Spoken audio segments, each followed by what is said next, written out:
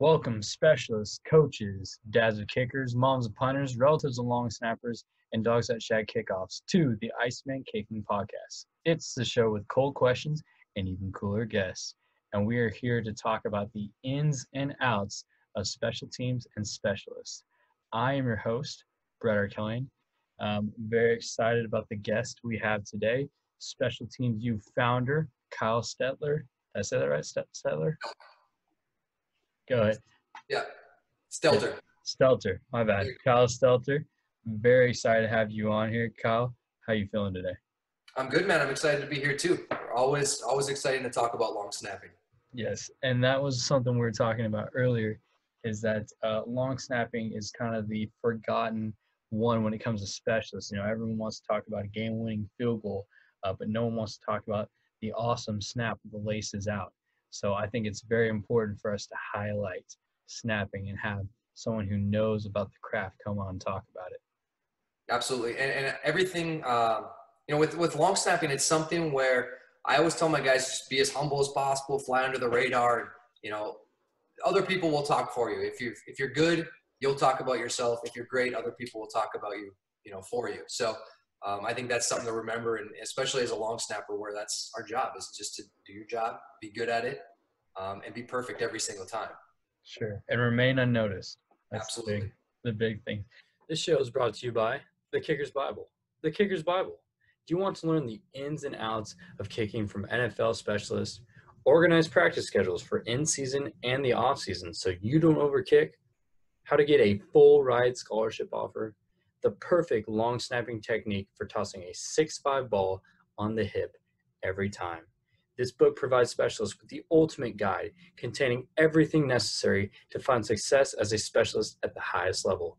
Brett Arkellian combined over 10 years of experience as a player and coach with countless hours of research to develop this handbook of the greatest collection of proven technique tips used by college and NFL specialists and coaches all in one place.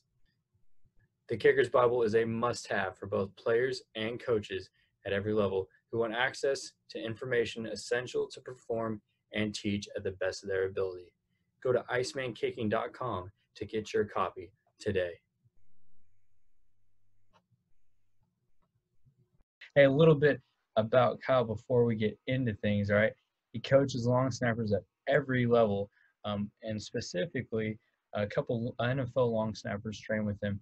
James Fisher with the Lions, Jacob Bobenmoyer with the Broncos, Luke Rhodes with the Colts, and Ross Matisk with the Jaguars. Am I missing anyone, Kyle?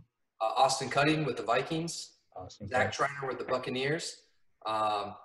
James was recently let go from the Lions, so right now we have 5. We have Jacob, Austin, Luke, Zach, and Ross are all the starting long snappers right now for those teams.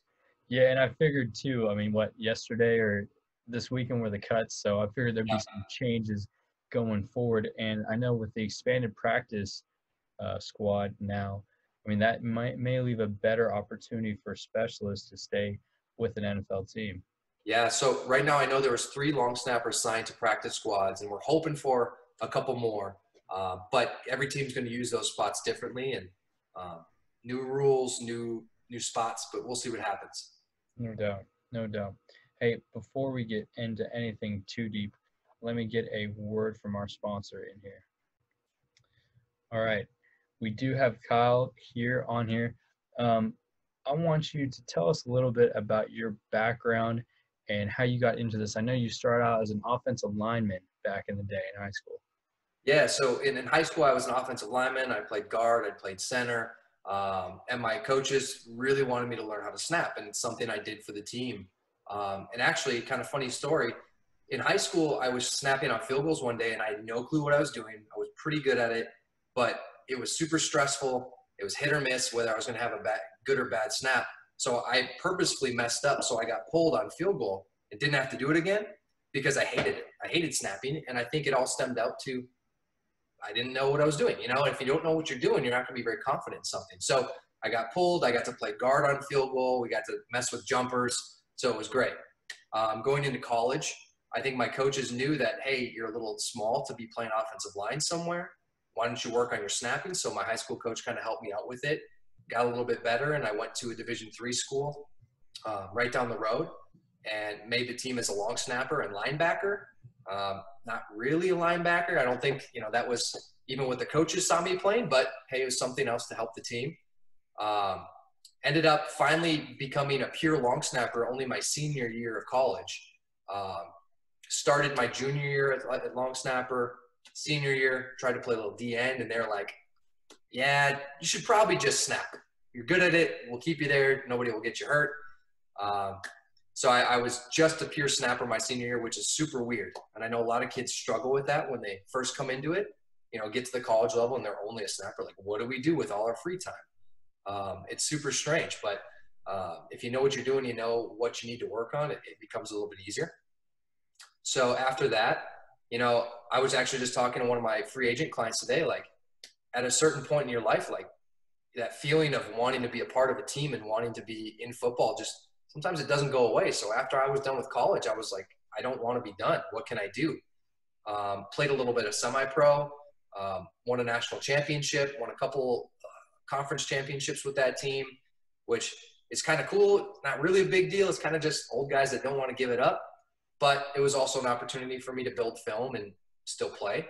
So during that time, I was also going to the Houston Pro Camp, and my first time out was like 15th rated out of everybody, but there was guys like they were wearing their Ravens shorts and their Jets shorts, and like I saw them on YouTube, and I was like a little starstruck. And I went there, got some experience, and the next time I went out, I got rated the #1 snapper out of everybody, and I was like, wow, I think I might be okay at this. That led to me being able to go and play for the Sacramento Mountain Lions. Did really well at their tryout. Out of 300 guys in an open tryout, they only kept one. So that was pretty cool. So I was the lone free agent, I guess. Everybody else, had agents calling guys in and getting placed and picked up from other areas.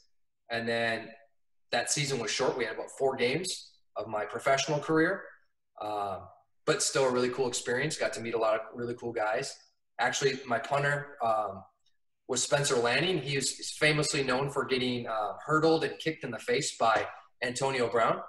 So that kind of cool, kind of crappy. He had a really good sense of humor about it.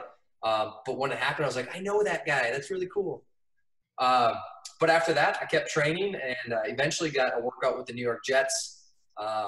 Beat out a couple of Division I snappers, and coming from a Division III school, I thought that was so cool. And they got brought back in for rookie minicamp where I got a chance to compete. And at the end of the day, they stuck with their veteran, which you see all the time. But after that, lost a little bit of weight, kind of giving myself a break, and I was like, you know what, I don't want to put that much weight back on, so I'll stick to coaching. But had a pretty solid playing background.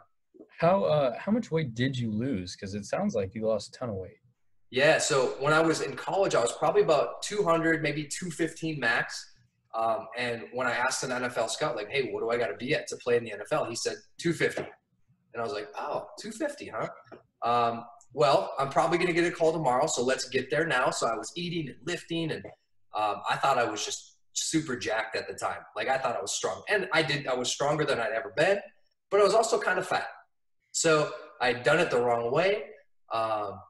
And so after I had left with the Jets, or got cut by the Jets, I guess I got down to about 225, and I was like, I don't want to get back up to 230, 240. Right now I'm about 200 pounds, so it's a big difference from where I was, and it just feels better not to be heavy. No doubt, 100%. I know you hear that a lot too with snappers too, as far as measurements, like you have to be this, you have to be that, and we'll hit on that a little bit later. But I want to go back to something you said earlier about the pressure of a situation. I've seen this in different phases for me personally as a player and a coach, that you didn't want to snap because of the pressure of that situation. What did you do throughout your career to block that pressure out? Yeah, so I think it all comes back to knowing what you're doing. I didn't want to do it because I had no clue. Like, how do I move? How do I finish? My whole playing career, I was just starved for how do I do it? Can you help me? Can you just explain it to me? And nobody was able to. They said, get your butt down, follow through. And I'm like, okay. So If you do that, sure, it'll work. It'll help a little bit. But that's one thing I've really kind of like just hooked on. And it was like, you know what? Not, you can explain something simply, but if you really dig into the details, that's what a lot of guys need. It's like, tell me exactly what you mean. Like when I had a post about this the other day, but so many of my guys, they go to, they get to college and their coach just says, hey man, you got to follow through. So I said, hey, when somebody tells you to follow through, what do they mean? Ask them, did you not flick your wrists all the way through? Did your hands fly apart? Did they crisscross or did they go up and down? Did you not get your core all the way through? Did your legs not extend the right way? Did you not keep, so you can see there's a lot of little things that go into it. When someone says follow through, which little piece did they talk about? Or what did they mean? So there's all the little details that go into it. And I think that's what a lot of guys lack. So going back to the pressure thing, if you start to understand how you do something, exactly what you got to do, and you kind of complicate it in a way, if the more you can complicate it and understand every little piece, the easier it is to simplify it. And if you're able to simplify it, it's easier to just like ignore something. So I think so many coaches are so eager to be like, just do some breathing techniques, just get out there and take a deep breath and just do it. Just do it. You just got to do it, man. Just go and do it. Like there's only so many times you can just be told, hey man, you just got to do it, before you're like, do what? What exactly are you asking me to do? So it really changes your perspective once you're able to understand a little bit more of that. So when I'm working with a snapper on pressure, and I never like yell at them or play their music, because like that's the other side of it. That's just like, that's game mode. Just go do what you're trained to do. But we break things down and make them feel different things. We exaggerate movements. We focus on small targets. Because if I can make them comfortable and confident in a situation where I'm trying to have them hit a tennis ball off a tee, and they can do it consistently because of what they're doing with their body, not because they're just trying to hit that object, it makes a big difference in their ability to transfer that into a game mode. And that's really cool. You're preaching to the choir for sure with that, because so many times for me as a specialist, I've either seen that or been told that, like you just got to get it done. Right. And you're exactly right. You're asking yourself, what, how do I get it done? What do I have to get done? Like how do I make this kick then? It's that simple. Keep your head down.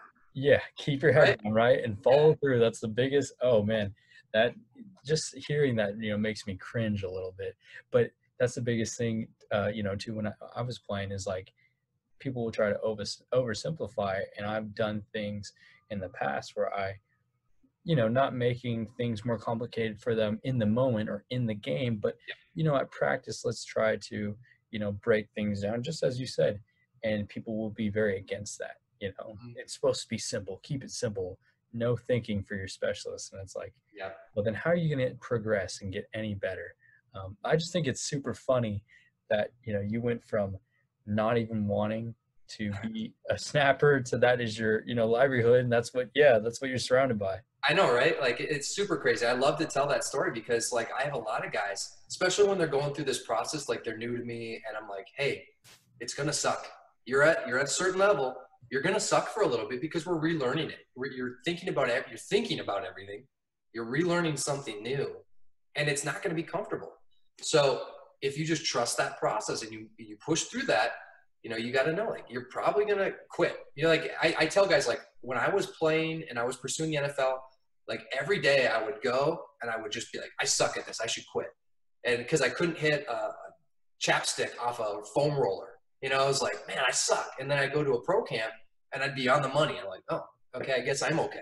Right. So it's a process. And I think if you trust it, and you just keep going through that grind, it makes a big difference. But so many guys are so results driven that if they don't have a pretty snap or a pretty kick, like right now I'm just going to revert to what I was doing, screw going after, making those changes. So every once in a while, I'll have a kid that they're like, oh yeah, no, for sure, I want to do this. And then they have one ugly snap going through a new drill, and they're like, nah, they back off. So I'm like, come on, man, come back in, trust it. I promise it'll be better. How do you get guys back into that or hesitate? Because to me, that's a little bit, mental toughness and how you handle failure. How do you get guys to come back in and retrust the process? A lot of it's just kind of using social stories about like, hey, here's Luke Rhodes. When he was in here last time, he was pissed off because I was making him do something different. His snap got a little bit ugly, and he's like, why are we doing this? We had to talk about it. And at the end of the day, he saw the difference, and he was like, okay, I get this now. It makes sense. So once you get past that point of resistance and you see a flash of what it could be, that's when you get that back. So I think using my NFL guys, like they all have been through that.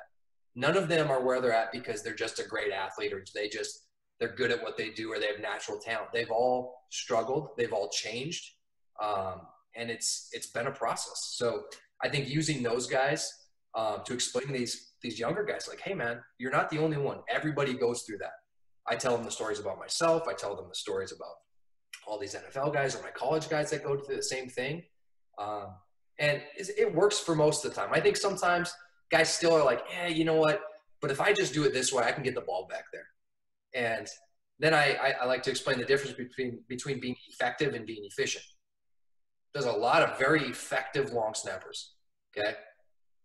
That doesn't really wow anybody. If you want to be efficient, you want to be like, damn, that was a really good ball. And you pop some eyeballs every once in a while, you know, that's what we're looking for. That's what efficiency brings. It brings that result, but it also brings the effortless feeling of doing things in a different way, but a more efficient and cleaner, more controlled way. Effective versus efficient. I really like that, man. That's some good stuff right there. You know, and we talked about this briefly before too, but I want you to talk about why is it important to have someone who knows about long snapping, or why is it important to be interested in long snappers? I mean, they're just one player. They're a small part of special teams. Can you tell me why that's important? Well, I mean, as a kicker, you know, you absolutely know the difference between having a good snapper and a bad snapper. And I think coaches understand that in general. Like, if I don't have a great snapper, maybe I miss more kicks. And that's a huge part of the game. Like, a lot of games are won by a couple points from your kicker, right? And if you have a snapper that's confident and comfortable and he's efficient, you're never going to have to worry about him, right? But if you have a guy that you're like, you know what, the snapper would just get it back there, you're going to be nervous every time those guys go on the field. So as a coach, wouldn't you want to just be able to chill and just watch your guys go out there and kill it every time? Or do you want to be worried? I mean, maybe it's a thrill factor for some coaches, and that's why they don't care. But it's extremely important. I mean, it's important to give them time. It's important to have them work on what they're working on. And I think we talked about this a little bit earlier too. Like, some coaches want to have the control and tell them what they want them to do. And some coaches are open to allowing them to work with guys like myself because they know that, hey, this is who's been teaching them, how they've gotten this far. Let's just trust that process and go with it without interjecting too much, because sometimes it clashes, you know. But I think overall, the good coaches know the importance. And I think we talked about this earlier too. Like, coaches grow. You learn. You learn from experience. You learn from mistakes. Coaches will grow, right? They have a bad snapper, a bad experience. They're going to want to learn more about snapping. They're going to want to get better so they can help their guy. And that's something I see a lot. Guys, the coaches that come to me and ask for assistance don't have a really good snapper. They had a bad experience. They're like, hey, my guy wasn't very good. How can I help him? So I think not that that's a great thing that they had bad experiences, but it's bringing them to the position and helping them become better. Well, and I think too, if you have a younger specialist, so if you have a younger kicker, a younger punter, you know, he really needs a good ball every time. You know, he needs a good snap and hold every time. And if not, he might not have that mental toughness and might freak out, hit a bad ball. So it's all related, you know, and I couldn't agree more with all the stuff you're saying there. Talk to me a little bit about, we're going to get more into the technique here now. What to you is the most three important phases of a snapper? What do you focus on, you know, when you're watching film with your guys? You know, I really love that you narrowed it down to three, because there's literally three things that I look for. So what they are, I look for balance, efficiency, and control. So those three words, exactly what I look for, and they can all be broken down into smaller things, but that's like the umbrella of everything that's involved with snapping. And you might be able to even apply it to kicking. I'm not sure. I'm not a kicking guy. But looking at balance, you know, going from the grip to the stance to the follow through, everything's got to be balanced. That really helps be able to be consistent. If you're not balanced, you see guys that their hands fly all over the place. They're popping away from their finish. They're out of control. That's one thing that's huge with snappers. So if I see a guy that's not balanced, I already can just kind of think in my head, hey, you probably have these issues. And they're like, yeah, how'd you know? Like, well, I can just tell from how you're set up that these are probably some tendencies that you have. If we're looking at efficiency, just the efficiency of how they move. How they move is the biggest thing that most guys struggle with, and the biggest thing that clashes, okay? Because the one piece of information, you go YouTube long snappers, you go Google it, you're going to see hitch. Don't hitch. Hitching. Everybody says hitch, but nobody really knows what that means. So definition-wise, a hitch is going to be anything that makes your motion choppy, gives the opponent a tell. So when they watch my snappers, well, if you're from the outside looking in, all my guys have a hitch, okay, because their ball leaves the ground. But if we're looking at their snap, ball's gone, right? So it's like, well, technically, I think that they have a hitch, but it looks super smooth. So what's going on here?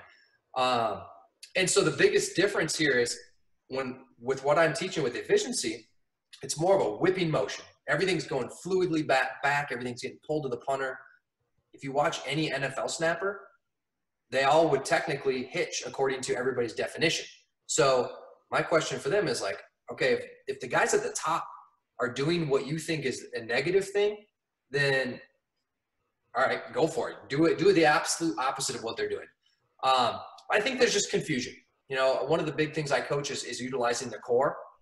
As far as I know, nobody else works on that. And it's a real travesty because I think everybody that I touch makes progress with their core, and they're like, wow, that makes it so much easier, more efficient, more fluid, more controlled. So the hitch part is the big thing that I struggle with, and that's the efficiency part.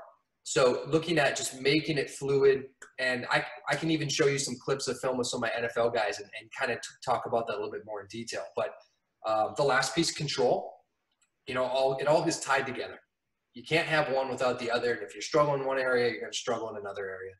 Control, all that means is, are you able to control your body, or do you pop away at the finish? Do you shove yourself too far? Do you tip over? You know, there's a lot of little things that snappers do, little tendencies, and sometimes they're easy fixes, and sometimes they're complete overhauls with their form. But overall, it's a matter of just looking at the fine details. Yeah, no doubt, 100%. I would love for you to do that if you could pull that up here in a minute. But yeah, well, one of the first things you said about balance too, I think that's your base, right? That is your very start. You know, that's one of the first things you notice. How do you help your guys find a good base? Because this is something I've ran into and seen. Do you have, you know, specific steps? I know everyone has to approach the ball. You know, what do you do for base? Right. So as far as base goes, the biggest questions I always get is how far do my feet need to be and where should my weight be? So as far as width, there's kind of a happy medium. Obviously, you don't want to be super wide because it's going to be tough to transition to your release or to your block. And the other side, if you're super narrow, your knees are going to have to widen out just to get your arms through your legs. So if we find a happy medium there, I always tell guys just outside shoulder width, press your knees out. And what that does is that allows guys to have a little more tension in their hips, a little more control over their body, just like they would squat. Okay. And everybody's got a little bit different squat form too, but we're also applying it to reaching between your legs as well. Balance as far as front to back and where your weight should be. I always tell guys that your knees should be over your shoelaces. So if I'm watching film and their knees are over their toes, their weight's forward.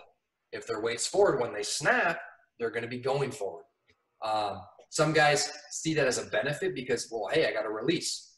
But if they're snapping and falling into their release, then they're probably shorting their finish. They're probably not being consistent with their follow through. And there's the snap, and then there's football, right? Be a snapper, and then you can go play football. And there should be a clean cut dividing point. And it shouldn't be like snap, and then there's a gap of time where you do nothing, and then you play. It should be clean cut, one right butt up to the next, where there's a transition, and the transition needs to be clean. But in order to do that, you should be balanced and be able to hold your follow through for a split second, just to be able to get your hands to your target, lock it in, not allow any sinking or popping away or movement with your body. I think also to keep that balance too, right? I mean, so many guys want to snap and then explode out. You almost want to sit back into it. That's from my understanding, right? Sit back into it for your follow through and then release. Right. It's finished and then you can get out. And so one thing I think, just going through my Instagram and watching videos, a couple of words I want snappers to be able to describe my guys as is crisp, clean, and efficient.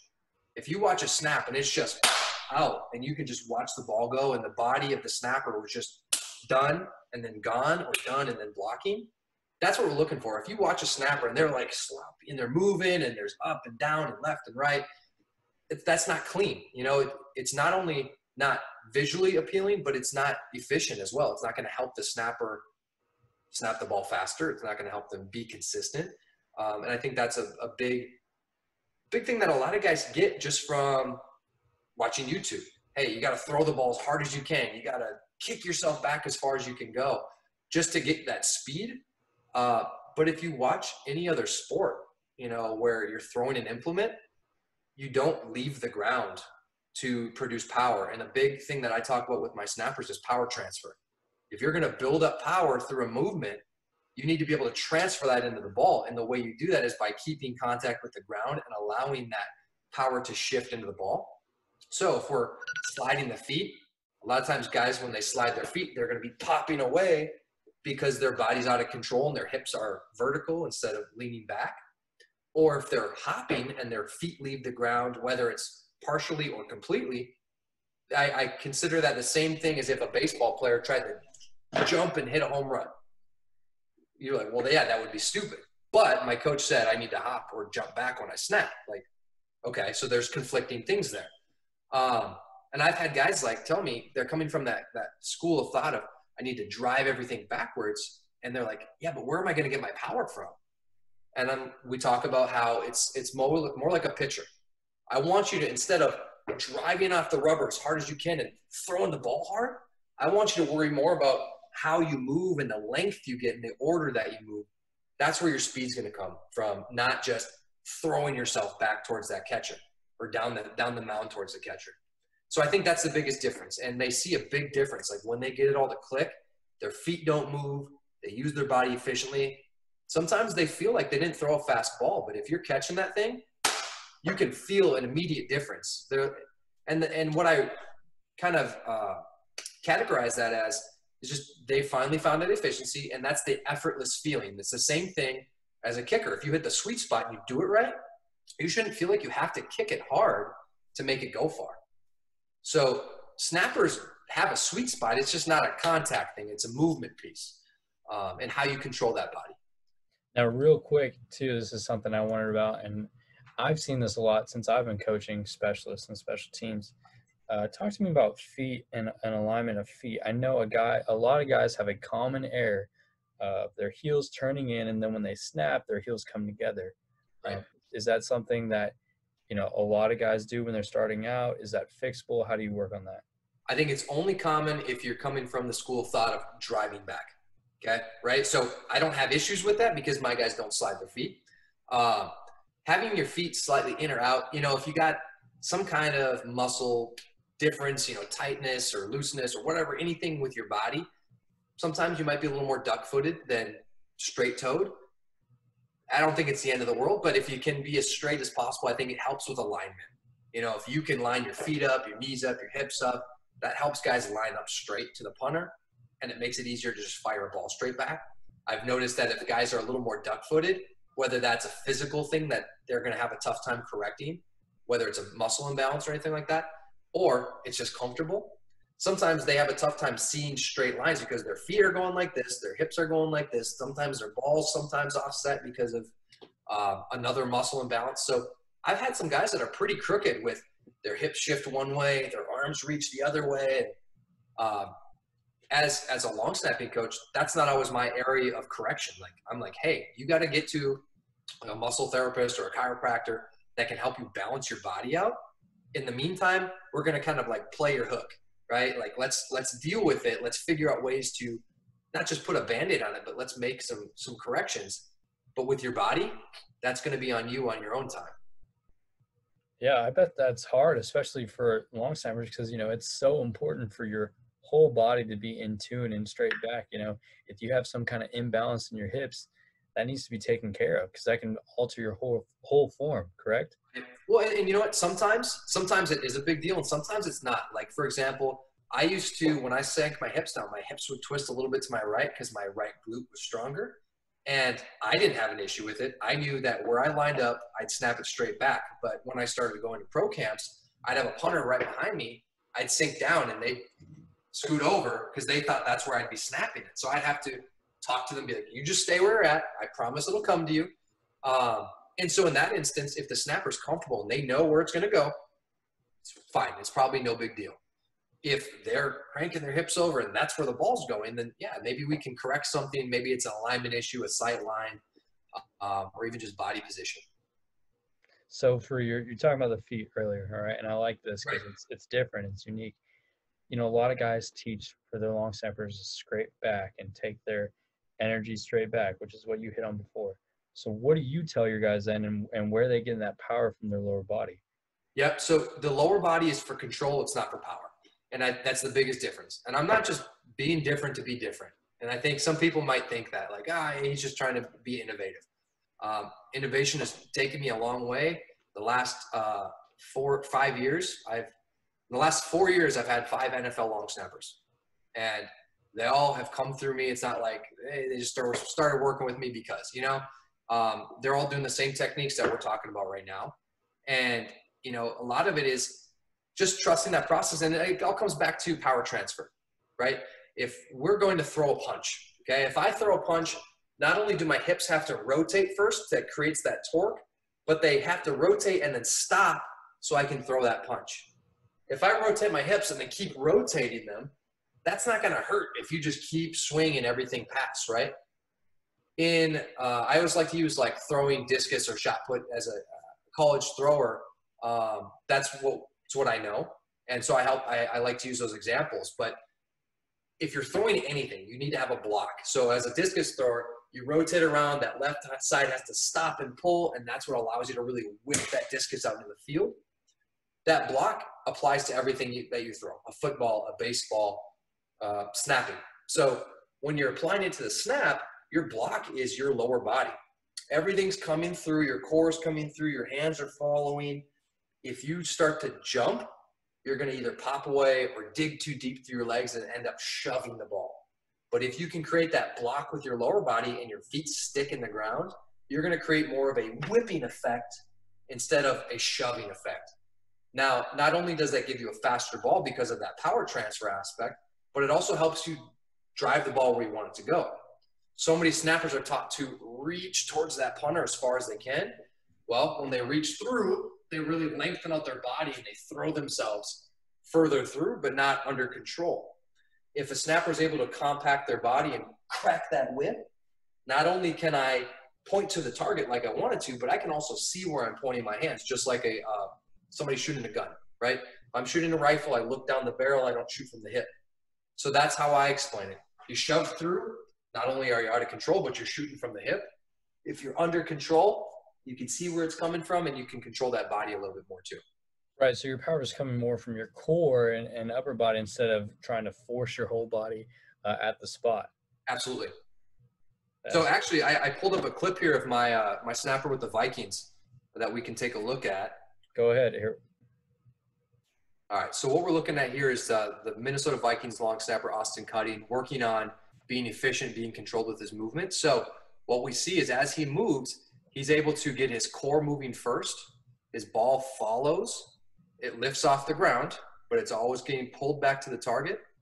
We can see his legs acting as a block here. They stop before that ball's thrown, and that's what really transfers that power into the ball. So we go back to the start. Let's click play here.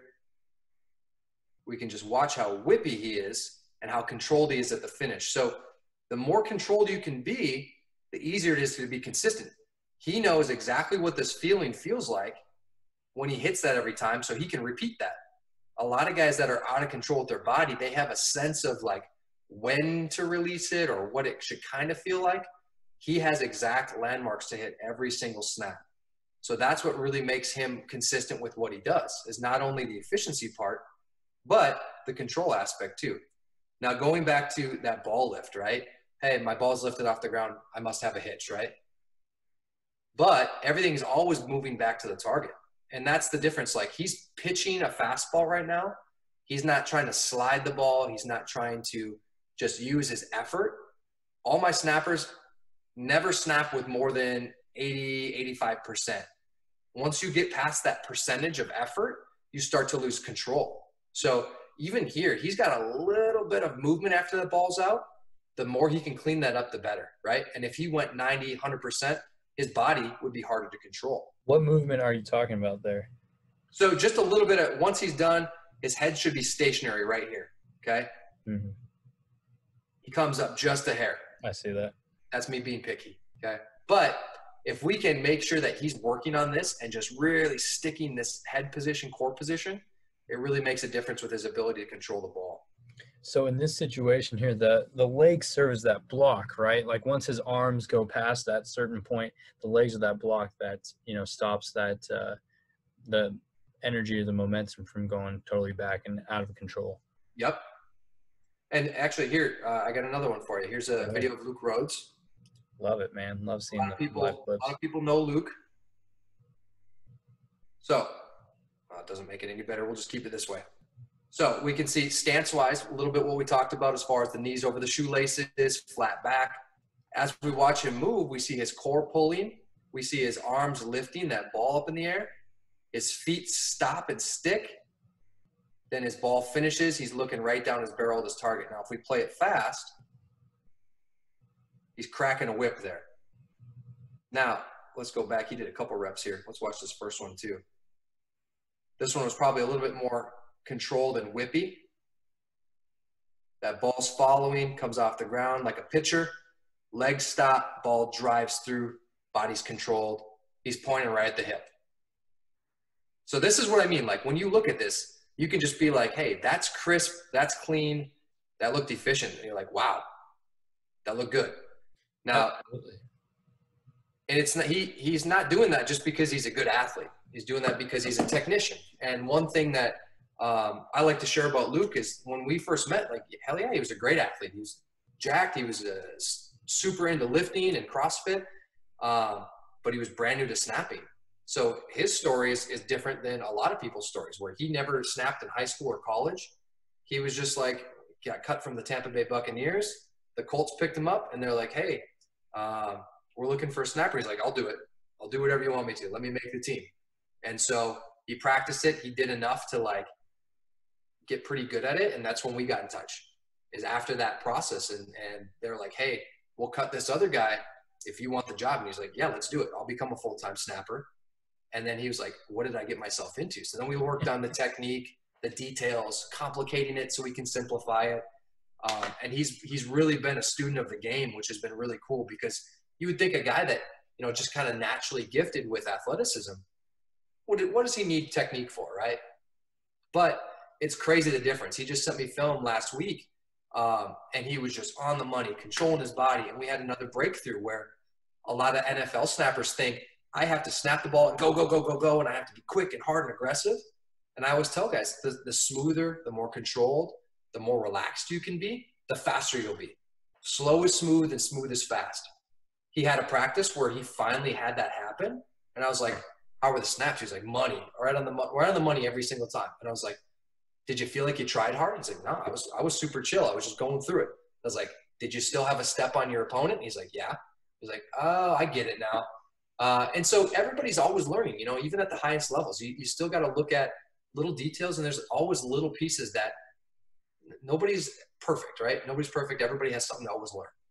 That is really cool, and I think that's something huge for a lot of people don't know or that can definitely learn, is that even specialists at the highest levels, they're always looking for a way to get, one up their competition and get better, and there's always something you can alter or work through.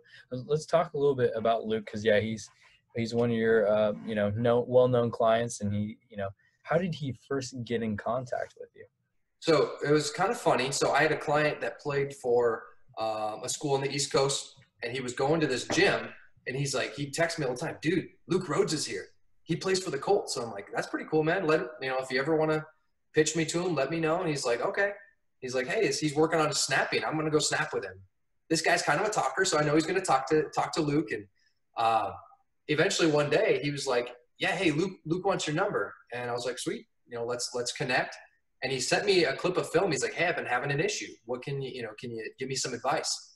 I put in I use Huddle Technique to break down film, and I put in my app, did a voiceover, and he was like, dude, you saw all that just from that one clip? And I was like, yeah, there's a lot more we can work on. And then he was just like instantly sold, and we just kind of started building a relationship and working on things from there. But what was that first common error that he was kind of struggling with at that point that you helped him with? Do you remember? It's hard to remember, but I want to say it was something with his body control, just not being able to hit the same position every single time, and absolutely going into like having a balanced grip. So I know a lot of snappers they'll just get a grip that's comfortable, or someone will tell them, just do whatever you like, find something that works for you. Where I have the complete opposite viewpoint on that, where I know that if you don't start balanced with your grip, you can't end balanced. It's physically impossible. So if I use an unbalanced grip, I'm going to have an unbalanced finish. Now, it's not the end of the world, but it's not going to help you. And that's kind of going back to the effective over efficient, right? Which one do you want to be? So Luke was having an issue with his non-dominant hand leaving early, his right hand doing more. So we're seeing more of that upward flick with the dominant hand. So just talking about why balanced, what's it going to do for you, how's it going to help, and how to take steps in moving in the right direction. So I use a lot of softballs for drills. And so Luke has become a softball expert and a sniper with one. And that's been a world of difference for him and for all my clients that use those drills, because it exposes you and it forces you to be better. Anybody, like I always get kids that are like, hey, I tried that softball drill and I hit the ball. I was like, sweet, but what'd you do with your body? How did you do it? How'd you make it consistent? I'm like, I don't know, I just hit the ball. So that's cool. I'm glad that they're taking drills and trying them out. But at the same time, there's a whole other side of that story where there's so many little details that we're working on, like in a session or virtually, that so many people are missing out on just by, trying to save a couple bucks and coaching themselves. And I understand, a private coach is not for everybody. I know I'm not cheap, but you get what you pay for sometimes, right? And if you want to go and make it to the next level, or if you want to be as good as you can, it doesn't hurt. It's not, I'm not saying that that's what you have to do, but it doesn't hurt to have somebody that has an extra set of eyes on you, right? So 100%. And if you want to work with the best, you work with Kyle there.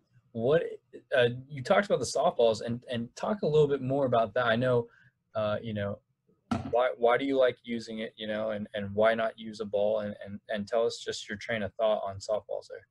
Yeah. So softballs were something, like a lot of the drills I have, I was just kind of spitballing one day and had a piece of equipment laying around, and I just tried something new. So at the time I was at a baseball facility, softball facility.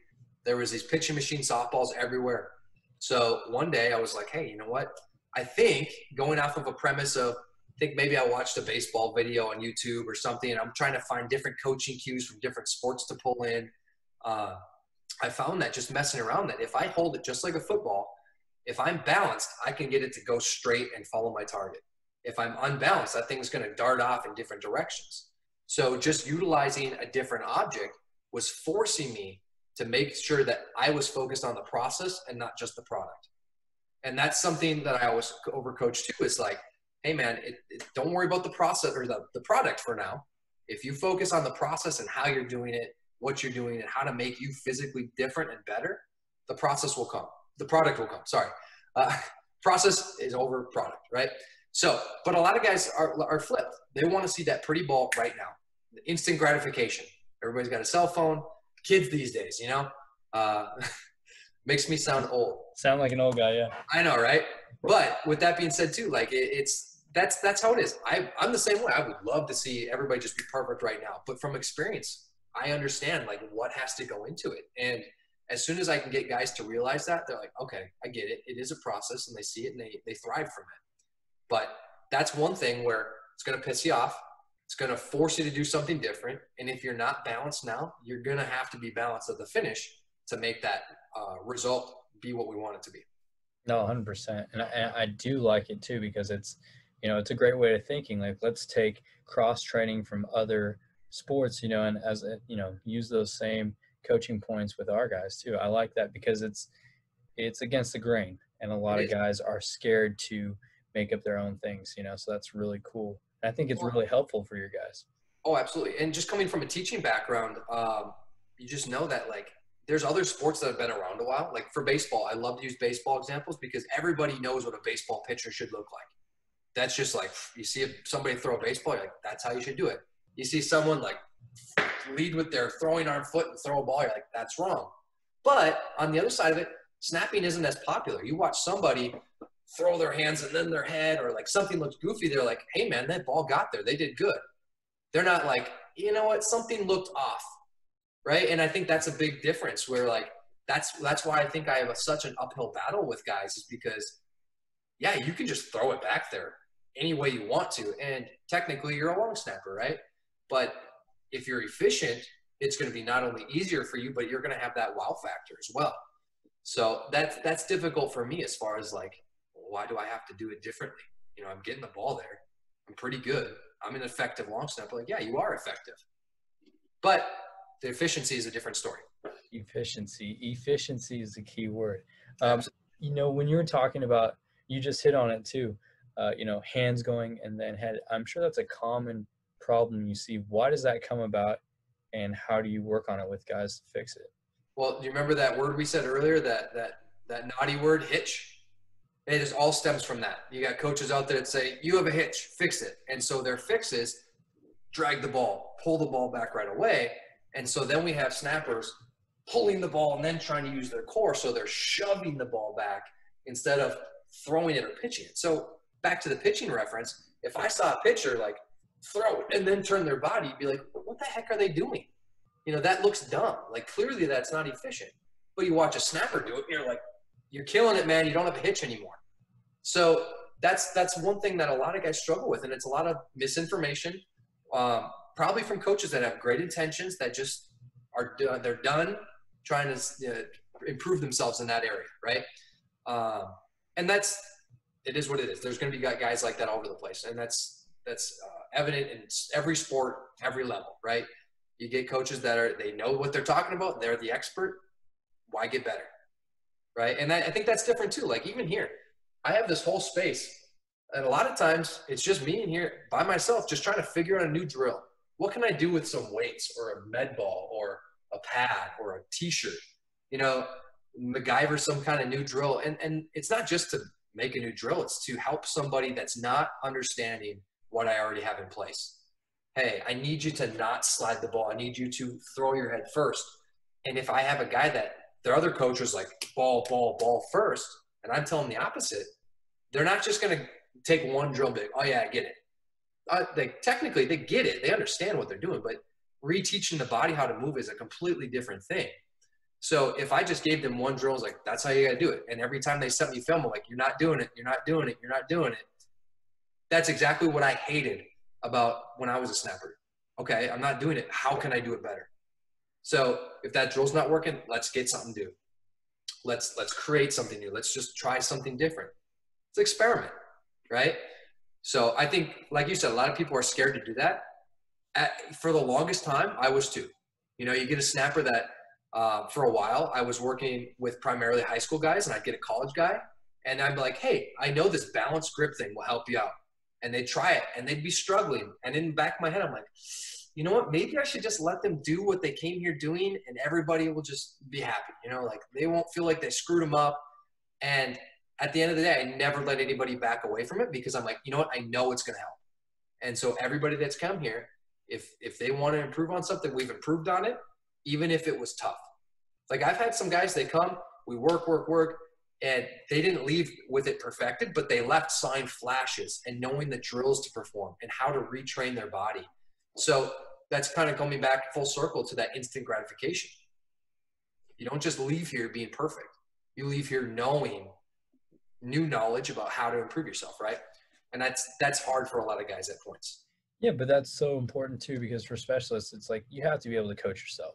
You have Absolutely. there's no one out there, that with most teams, 90%, even in college at the level I'm at, from what I've seen, what I've heard from different coaches, 90% of these programs don't have a guy like Right. you, like yourself, that knows all about snapping, so you got to be able to coach yourself up. And that's important to, even if there's rough times, to learn those techniques that you're teaching there. So I think that's so important. Right. Going back a little bit, and I don't know how much you know about this, but I'm very interested to see, where did the long snapping, training or industry start? Who were the foremost guys? For me personally, all I really knew about when I was playing in high school was Rubio, long Right. snapping. And I'm being a West Coast guy, that's probably why too. But can you tell me, where your knowledge of the history of snapping trainers comes from? Yeah, you know what? I'm not sure why it all started. Obviously there was a need, right? And even when I was playing, it was only these big camps. Like you could either go to a big camp or you could just go off on your own, right? And so I think that was able to build a big increase in interest in the position. Like, oh, that you can actually do this. And a lot of guys going into camps and just figuring it out was great. But it left a big opening in like, okay, I go to a couple camps every year, but then what do I do in the meantime? Um, and so, that's something that I saw a need for. Like even when I was done playing college football, I think as I was playing college football, there was nobody in my area that did it. And I was like, I could help some guys out. Why not? Right. Um, so I helped a couple local guys, and looking back at it, I was teaching them what I did, and I didn't really know what I was doing either. So like that was my learning experience, kind of like a student teaching atmosphere. Like you go in, you figure some things out, and you learn from it. So I wish I could go back with those guys I was working with back then and tell them what I know now, but it was necessary as me to grow as a coach as well. And like I said, I'm always trying to professionally develop myself, and that's something that I think is extremely important if you want to make a difference in not only the athletes' lives, but even your own. Like you can't just be stuck in the mud. Just keep doing what you're doing, right? Oh, 100%. Yeah, I think it's so vital, and coaches seem to do it from what I've seen, but there's not enough people like yourself that are out there, teaching about long snap. I mean, even guys that run specialist camps, for kickers and punters, they don't really know a whole lot about long snapping. They might just throw someone out there who's snapped before. Yeah, So there's I see that a lot, and it's all they have the best interest in mind, and they want to get guys better. But you know, even with my college guys, I wouldn't trust them to coach anybody. Any of my clients because they're college guys. They're still learning themselves, and even if they think they're really good, are they a good teacher? Maybe, maybe not. So it's you're kind of rolling the dice when you just bring somebody in to do it. Not that they're going to be bad, but yeah, looking back at like if somebody would have brought me in when I was in college, like I kind of cringed. Like, well, I didn't know what I was talking about back then, so I kind of feel bad for those snappers that are just getting some random advice from somebody who's got the best intentions in mind, right? So it is what it is, but I think hopefully these guys are doing the same thing and trying to professionally develop and learn as they go. Yeah, and I think you're right. At the end of the day, everyone does seem to have the best intentions in mind, so it's not a fault on them that, they're Well, and I think the other thing too is like everybody, thinks they're the expert or wants to be the expert. And I think in this industry, if you don't think you're the best at what you do, then you shouldn't be doing it. Like I think I'm the best long snapping coach there is, and if I didn't think that, then why would you train with me? Right? If I was like, there's other guys that are better than me. You should probably train with them. Then what am I doing? I'm taking money for nothing then, right?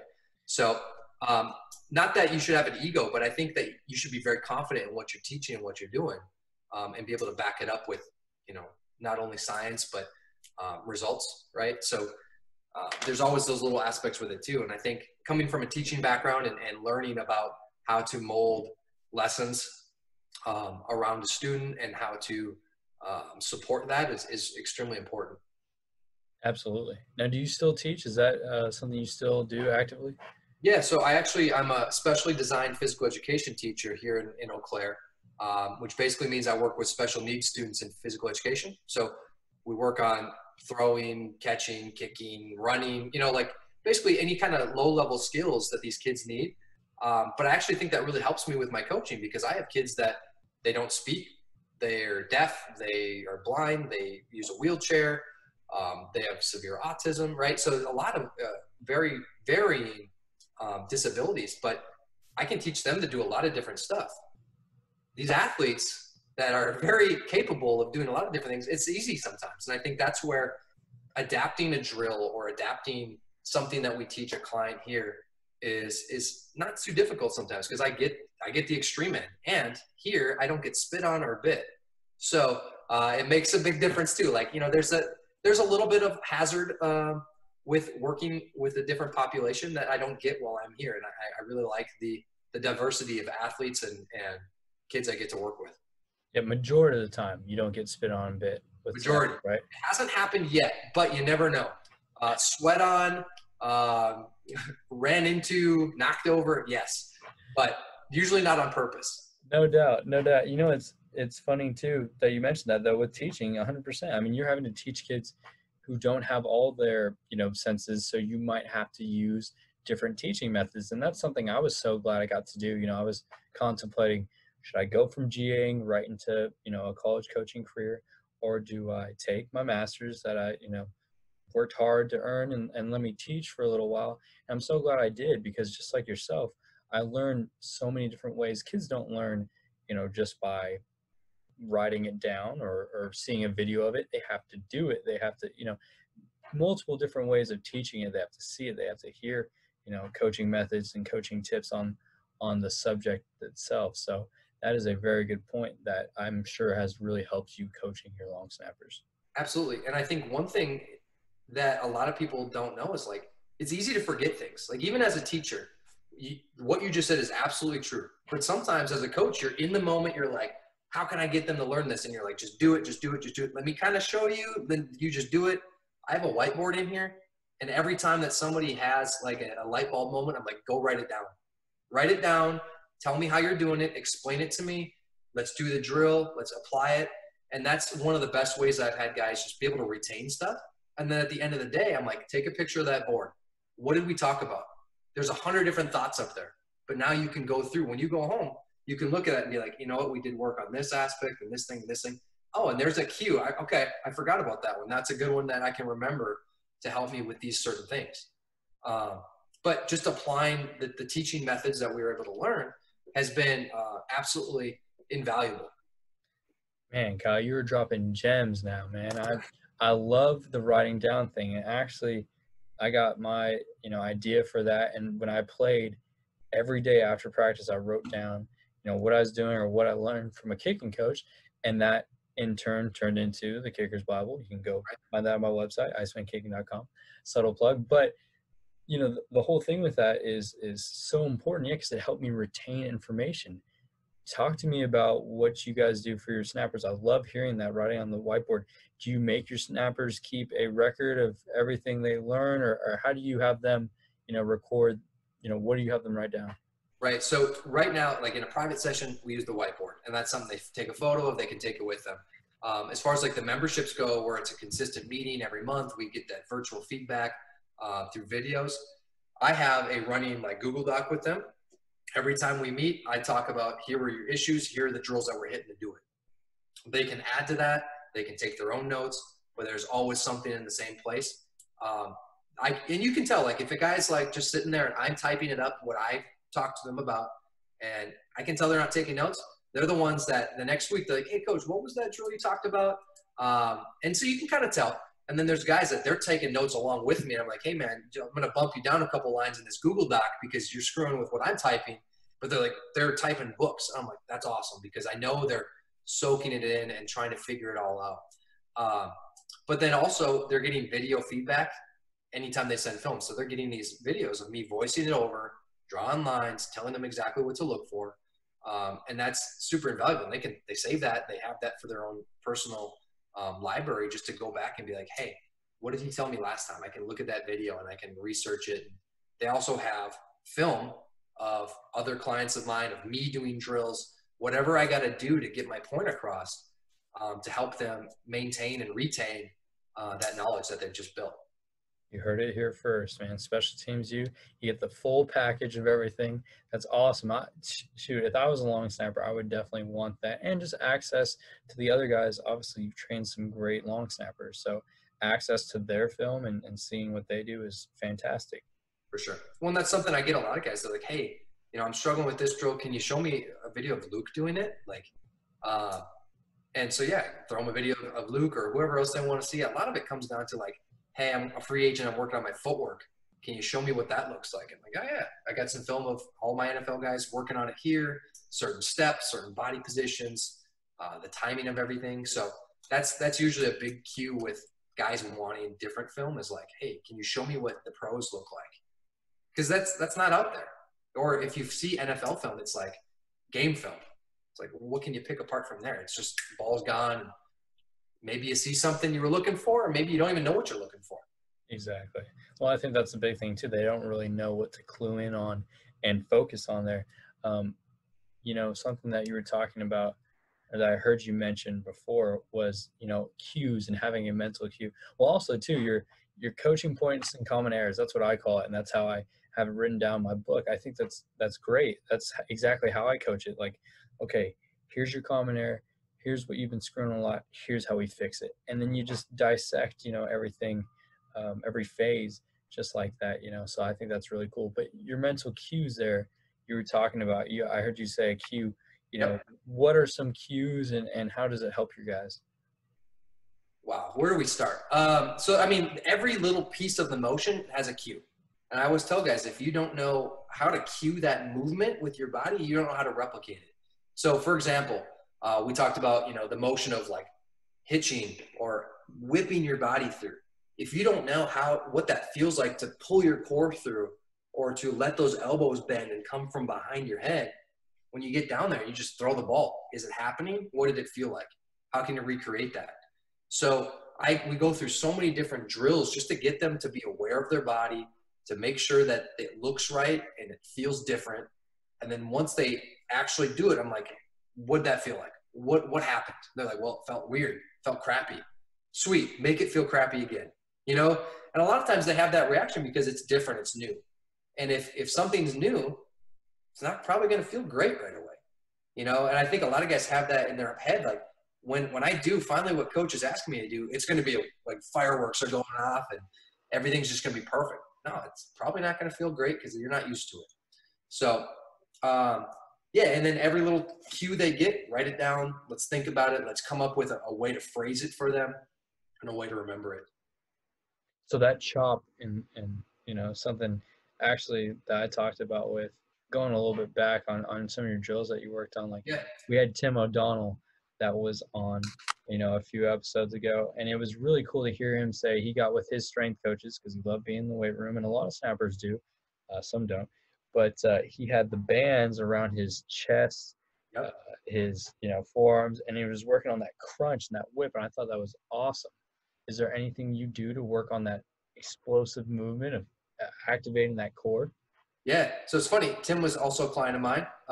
Doing the whole crunching thing was brand new to him too. So it's cool that he's able to now be able to help other guys out with that process as well. So kind of going into the mental side of it, I'm focused less on the aggressiveness and the speed of it as I am the order of it all, because I think that's what most guys struggle with. Now, if I have a guy that's advanced, we might work on speeding it up a little bit. But I found that when we're teaching a new movement, if we have two levels here, one side is technique, one side is effort. In order to get that technique level up, we have to drop the effort level in order for that to move freely. We can learn more technique with less effort. And then once we have that technique in place, we can slowly sprinkle in a little more effort until we find that level where, hey, I hit a little too much effort, my technique level struggled. We back it down and we try to figure out that balancing act. So it's the same case even with like Luke and Austin and Jacob and Ross and Zach, all those guys have the same thing. That's what we talked about before as far as like snapping effort percentage. If you are snapping as hard as you can, there goes your technique level probably. Now, doesn't mean your snaps are going to completely suck, but you're going to lose a little bit of length, lose a little bit of control probably. And so it's really important to maintain as much of that as possible. And one thing that I'm really high on is kind of overcoaching certain aspects, because I know that if we do them in practice, we do them in drills, when you get into a game mode and you think less and you just are flying by the seat of your pants, things are going to condense. You're going to lose some things. It may not be perfect, but if you train yourself a certain way, when things do condense, when you lose a little bit of that whip, when you lose a little bit of that control, it's not complete garbage. It's still controlled. It's not as controlled. And that's part of being a perfectionist too. Oh, 100%. Yeah, it is. It is. It's about finding that balance. Correct? Exactly. Yeah. Balance is huge in everything. Absolutely. And especially in snapping too, having that balance and being able to actually knowing your body, and body awareness. That's huge. And that's something a lot of younger guys struggle with. So even just learning how to move their bodies in different ways, their hips, their torso, their legs, right? Like most young guys, I'm like, hey, you have to move your hips. And they're like trying to figure out and they don't know how. So we have drills to work on that. Or using their thoracic spine. Like, I don't know how to bend it. Even some older guys, you get guys that you can tell they're gym rats. They've been in the movement world for a while. They can figure it out. Younger guys, they're still new to lifting. They're still discovering their bodies in general. They struggle with it. And so the technique that we're teaching here isn't easy. And you got to baby step your way through some other processes before it becomes easier. But that part of it is just being aware of your body. How do you work the hips, or how do you work their awareness of their thoracic spine? What's something that you work with your guys? A lot of it's different stretches and a lot of just like groundwork. I mean, you could just YouTube like, hey, how do I stretch my thoracic spine? And they're going to show you some different stretches to do it. A lot of it's just putting yourself into a rolled in position to stretch that upper back. The hip rocking is something that most guys don't look at or think about. And it's kind of an advanced technique even for snapping. But if we can get that mastered, it's going to be huge. And that's all just like tailbone out, tailbone in, and rotating from that joint. Most guys are just stiff as boards and they don't know how to do that in general. But if you look across the sports world, sprinting, your hips rock in order to get that extension and that drive through the body into the ground. Jumping, there's a lot of other sports that you need that for. Squatting, for example. You can't let that tailbone tuck underneath you. You got to learn how to really go the opposite direction. And that's part of that hip rocking that's one-sided, but a lot of guys struggle with that in general. That's pretty good too, because I was going to hit on, before we get on common errors with young long snappers, I want to ask you, so you were talking about effort related to technique, right? And if you want technique to be higher, you're going to have to lower the effort. Yep. When you say that, are you talking about maybe doing like slow motion snaps, or working on breaking down that snap in a slower way, or how do you lower the effort? Yeah, so in order to relearn something or reteach your body, learning exactly how to move and slowly is important. Now, there's a lot of snappers that already do a slow motion snaps. But what I always see is they take a motion and they just move slowly. They don't do anything different. So, when I teach a snapper how to do a slow motion snap in my way, it's all about landmarks and exact positions and stretching things, making it extreme. So they understand that feeling of the pattern, but also exact positions. And I can watch them and be like, hey, you didn't hit this landmark. You got to do it a little bit different or a little bit better, make it a little more extreme. And then we take it and we elevate a little bit and we start moving things a little smoother, a little faster. And then a bunch of different drills we can scatter in there to make them feel something isolated or fluidly. And then that helps to translate to the snap, because it's really hard to take something and do slow motion snaps and then be like, now go full speed. Where is that bridge that you built from the slow drill to the fast snap? And if there's not a bridge, it's not going to translate. Right. There almost has to be some percentage, right, that they work up to their full speed snap. Yep, exactly. And I think a lot of times guys will just take that slow motion and they'll go faster, faster, faster, faster, and then they'll just try to snap. When that's not a bad way to do it, but I've learned that it's not as effective as like, do it slow, now isolate the front, now isolate the back, now combine them, now isolate this aspect, right? And just isolating different movements helps you think less, focus on something more specific, perfect that one thing, and just improve gradually. And it's not going to give you that pretty ball right now, but it's going to make it better in the long run. That is something really cool that you hit on too, that I really liked. and I saw on your Instagram is isolating different movements, the front part or the back, and then, going. Does that does that have a consequence, or do guys end up, maybe getting a little bit confused then when they try to go back to full speed snap? Do you ever see that at all? No, not typically. And the biggest reason is when they're doing drills, they're doing drills. When they're snapping, they're snapping. If it carries over, great. If not, we're back on the drawing board. We're figuring out a different way to do it. Now, there are times where I have a guy, like, if it's not clicking, it's not happening during the full snap, I'm like, hey, let's force it to happen. We have to try something different. But typically, you do drills, you do your snaps, and we find a way to blend them, right? And I think I've had very few guys that I'm telling them to do something isolated and exaggerated, and that happens exactly the same way in the full snap. I'm like, whoa, you've done too much. Let's dial it down a notch. Very rare. And it's usually guys that are very in tune with their bodies and they know exactly how to move them and do different things. They're kind of in the minority there. But at the same time, if they're able to do too much of something I'm asking them to do, I can also help them dial it back pretty easily too. So I'm usually not worried about, like, hey, a guy's doing too much whip or anything like that. So I know a lot of guys still are like, well, what if you're lifting your ball too much? If you're using your core, you can't hitch. So here's the difference between someone with a hitch, someone without a hitch. Somebody that doesn't use their core but lifts the ball up is going to be up and through and be choppy with their movement. Somebody that pulls their core through, even if their arms do come up high, is getting pulled back through towards the target by means of their core being pulled backwards. So I've heard, like, one piece of advice that I got when I was a younger snapper was, hey, man, you have a hitch. Put your ball against a wall, put it in a shoebox, and if you touch that box, slide the ball more. So I actually got that advice right before I got signed by the Sacramento Mountain Lions in the UFL. And so it was about 2 weeks out, and it was this pro snapper that told me, hey, man, you got a hitch. You got to fix it if you want to make that team. And I'm like, shit, I better fix this thing. So I was out in my parents' front yard with this snapping net, and I taped a pop can to the middle so I knew where to hit every time, and I couldn't hit the net. I was sliding the ball, didn't have a hitch, but my speed sucked, my accuracy sucked. I couldn't throw a spiral to save my life. And it was a couple days before, and I was like, you know what? I got this far. Screw it. I'm just going to do what I was doing and make that work. And so I just kind of ignored the advice. Not only did I make the team, but I beat out a guy that had been with the Patriots to get that job. And then we all got fired anyway because the league ran out of money. But it was a really cool experience.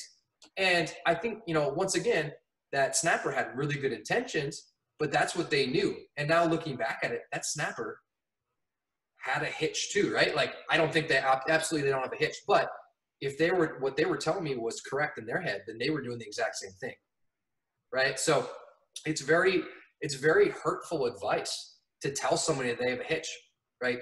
Unless you're going to fix it for them, don't even say it, right? Because so many kids just are, like, scared of that word because everybody's like, no, you can't do it. It's bad. So there's a lot of stigma to it.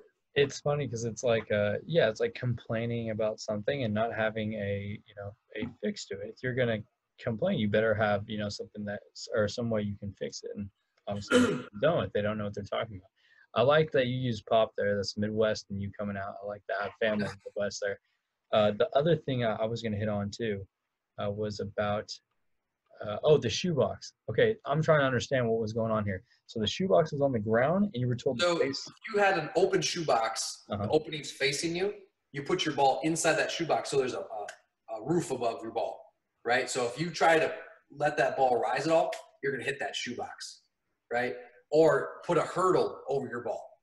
So you have to physically just pull it out and slide that ball. And so I always tell guys, all right, if your coach told you to do that, would you ever watch a baseball player throw a fastball like this? And they're like, no, that would be dumb. I'm like, exactly. They let their elbows bend. They let their bodies whip. They let their core pull through first. Their arm follow second. Their core pull through first. Their arms come second, right? And it's literally the same thing. You're just upside down instead of standing up. 100%. That's what it is, right? You're throwing a ball upside down. You're pitching. You're a baseball pitcher. You're throwing strikes.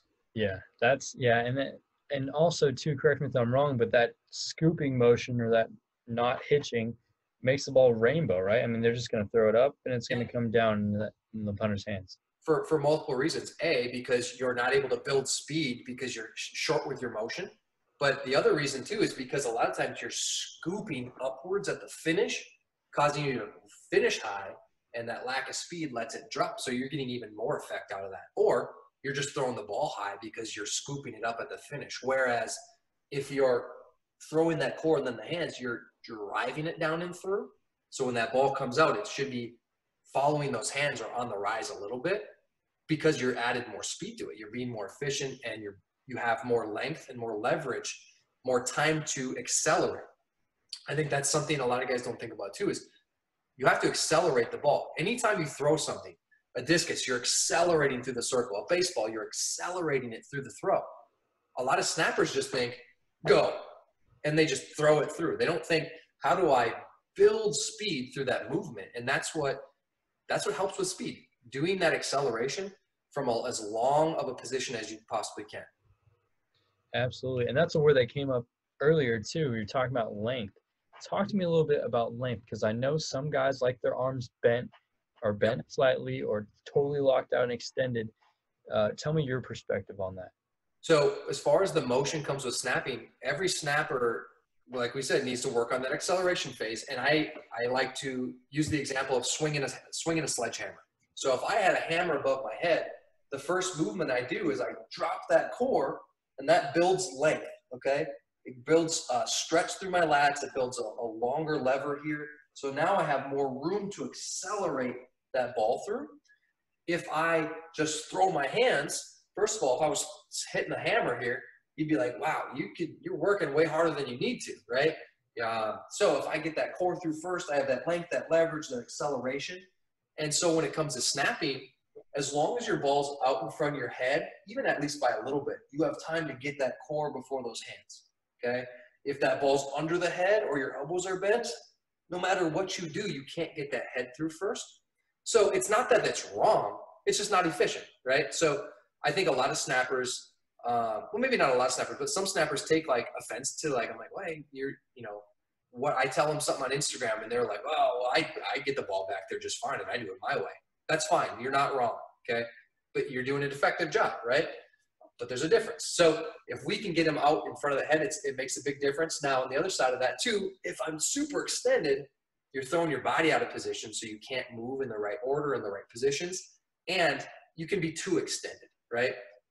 Just like a baseball pitcher, they have a reach, but they don't like reach as far as they can because at a certain point you lose that ability to control yourself.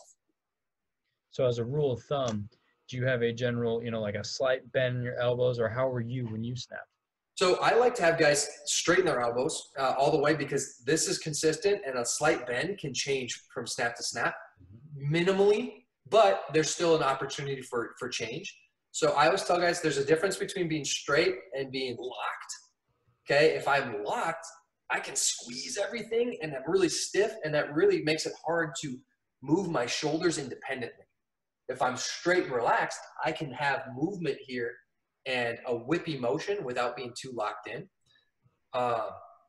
So I think it's important to do that. And then as far as like if I'm watching film, if I draw a line from the top of the snapper's head down, whether they're looking or head up, if their ball is in front of that line, I know they have decent length. Maybe they could go a little farther. Maybe they can come back a little bit. As long as they're in front of that line, it's a good tell. Yes, that's really good. And that's a really good, because I think a lot of snappers are big on, like, oh, I don't want to lock out my elbows. Well, part of that is just like you talked about, being able to move them and not totally being locked out. But, I've seen a ton of long snappers who have the ball right under their head. And to me, that's, horrible for their. It's kind of like throwing a dart instead of really swinging that hammer, right? Not wrong, not efficient. But yeah, I think it's really important just to understand those little pieces and why they help, because it makes a huge difference in your snapping. And it's okay to try something new. But I think a lot of guys, they hear some advice, like they might listen to this and they're like, oh yeah, that makes sense. But they try it and it doesn't work for them right away.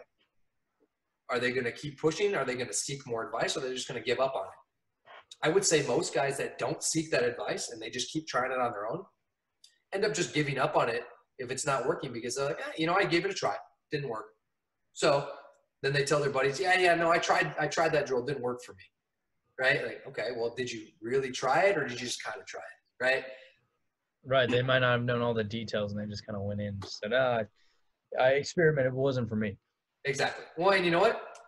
I post a lot of videos of drills. I don't post it. I don't post all the details, right? There's got to be a little draw to come work with me. But at the same time, there's a lot of information out there that I post that it should be helpful. And I've got a lot of good feedback from kids. They're like, hey, man, I've been watching your videos. It really helped me. I'm like, sweet. Now imagine if we were at work together, how much we could do too, right?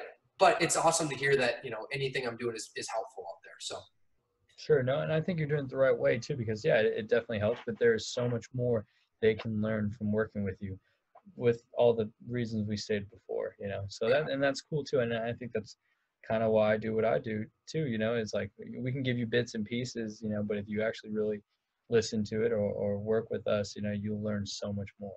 right. And I think the other side of that too is like, I could put out a lot of free content, but man, we could be talking for hours. Like we've been on this call for a while now, right? And we haven't even scratched the surface on drills, technique. Like there's just so much out there that I can only get done if like I know your issues, I know how to prescribe the correction, and we can hammer at it.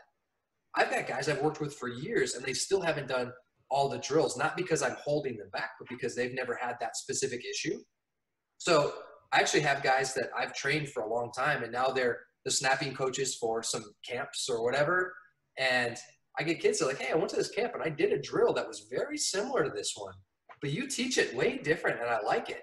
And I'm like, well, it's because this is where it originated. And, it is what it is. But it's all kind of a trickle down effect too, where, you learn something a certain way and it helps, and people try to mimic it, and it maybe that isn't always the same. Sure, sure, 100%. So, okay, so what you've seen working with younger guys, you know, what are some things that they screw up on, or what are some common errors that you see first day when guys come in? Is it the length or tucking the chin? What do you see? I think priority-wise, the biggest thing I noticed with most guys is the imbalance grip. They're like, hey, my ball's always pulling to my right or has a tilt or a wobble, and I can't figure out why. Or like, maybe they're not like prioritizing that, but when I watch their film, I'm like, you didn't say that you struggle with a wobble, but that ball's not super flat, straight, and clean. And that's probably one of the biggest things that I battle with guys on is, hey man, like I know your other coach said that you could just be comfortable and do whatever you want, and you look comfortable, but so does your snap. Like your ball, it looks like you're just comfortable throwing it back there, right? Like I want you to branch out. Like here's your comfort zone. Let's make it, let's get outside of it and make a change. And every time I've been able to help somebody balance their grip, it's been a night and day difference. So like, wow, my ball flies straighter, flatter, truer. It jumps out of my hands quicker. I can trust it more. So it's just crazy the difference. And especially they're coming from the completely opposite version of that grip too. Sure. I've heard too, and I want to know what you think about this. Is guys will like to put their on the backside of the ball. They like to put their middle finger, Yep. or, and align it with the seam, or a little bit to the left or to the right of the seam. What do you think about that? So using that middle finger grip is the most balanced way you can do it. Now there's other little subtle things that go in with it too, but basically with your middle finger down the seam, your index fingers create a north and south pull straight through the axis of the ball. And that's what helps create equal and opposite pressure as you fire the ball. If you go to like a split grip or an index grip, first of all, you're changing the position of that hand, but you're also changing the pressure into when that hand leaves. So with a split grip, you have a southwest pull with that index finger, and all your pressure's on one hemisphere of that ball. So you change that dynamic. And if you use an index grip, your non-dominant hand will always leave early. So if you ever see any snappers that use an index grip, it's not wrong, but you'll always see that left hand leave first, and their finish will always look like this. But if you listen to other snapping coaches too, the other side of that is you have to always finish with your hands out. It's not possible if you're not balanced to start with. So if a snapper tells me, hey, I have an index grip and I can also get that balanced finish, it's because they hit and they flick out right away, like after the fact. I'm like, yeah, but you didn't affect the ball at all. So science tells us that this is better, but a lot of guys just want to be comfortable and they want to try stuff out, or somebody tells them, hey, just do this grip, or they see somebody that's better than them using a different grip and it's sexier or different, so they want to try it. I like that you said your flick thing there, because I've seen that a whole lot too with guys I work with in the past. How do you correct that, or why do you guys do that? Why do they flick the ball? As far as like the hands coming up or just popping out? Well, coming up, but also popping and bringing them out. You know what I'm saying? They follow through and then their hands come out really fast. Yeah, a lot of it comes back to body control. If they're probably not utilizing their core. If you can get your core to start the motion, it can finish the motion before everything else comes through. And that engagement allows you to stay under control, okay? If you just throw the hands through, a lot of times you're popping away or your hands aren't controlled. The biggest difference I tell guys is if I finish my hands and I'm kind of sitting away from it, they can kind of do what they want.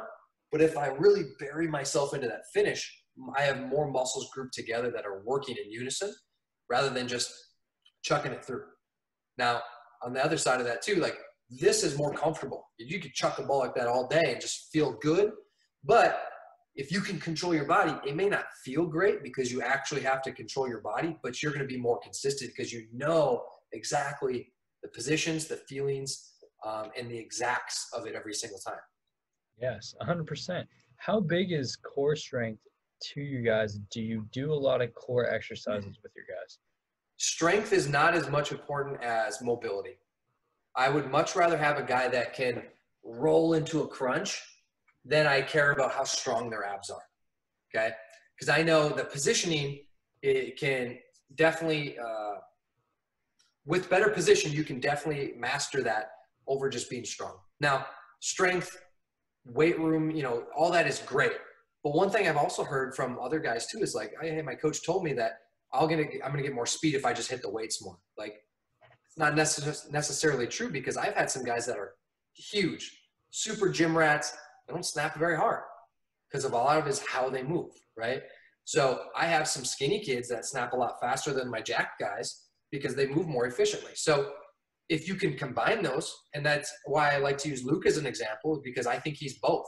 I think he's the gym rat, he's the technician, and we've combined it, and that's why he's so good. I don't want him to be just one or the other, but I want him to know you can't just go lift weights to get fast. You can't just have technique to be the best you can be either. But we raise the technique level, you get in the gym, make yourself one monster, right? Like do it all. That's a very valid point too. I like that though, the mobility point, like especially for kickers and punters, it's not always how much can you power clean, but it's, how flexible you are. And that's also for maintaining and staying injury resistant.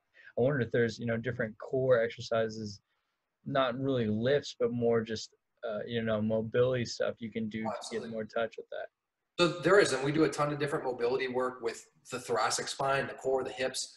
But a lot of it comes down to like, if you're mobile, you're going to be more fluid and efficient. And so going back to the weight room example of like, hey, how much can you power clean or squat? Like, sure, that's great. But if you can't apply that with mobility too, it's not going to matter. And that also comes into play too with the thought of throw it hard, throw it fast, be aggressive. Okay. Whenever I do that, my effort level goes up, so my technique level drops, or my length drops, or my control drops.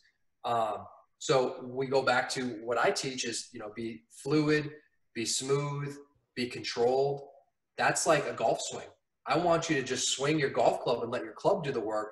Don't just try to kill the golf ball. And the same effect comes into play. If I try to have a guy who is just trying to kill the ball every time or throw it as hard as they can, they might throw a good ball most of the time, but every once in a while, they're going to have a ball that gets away from them, and I guarantee they don't know why.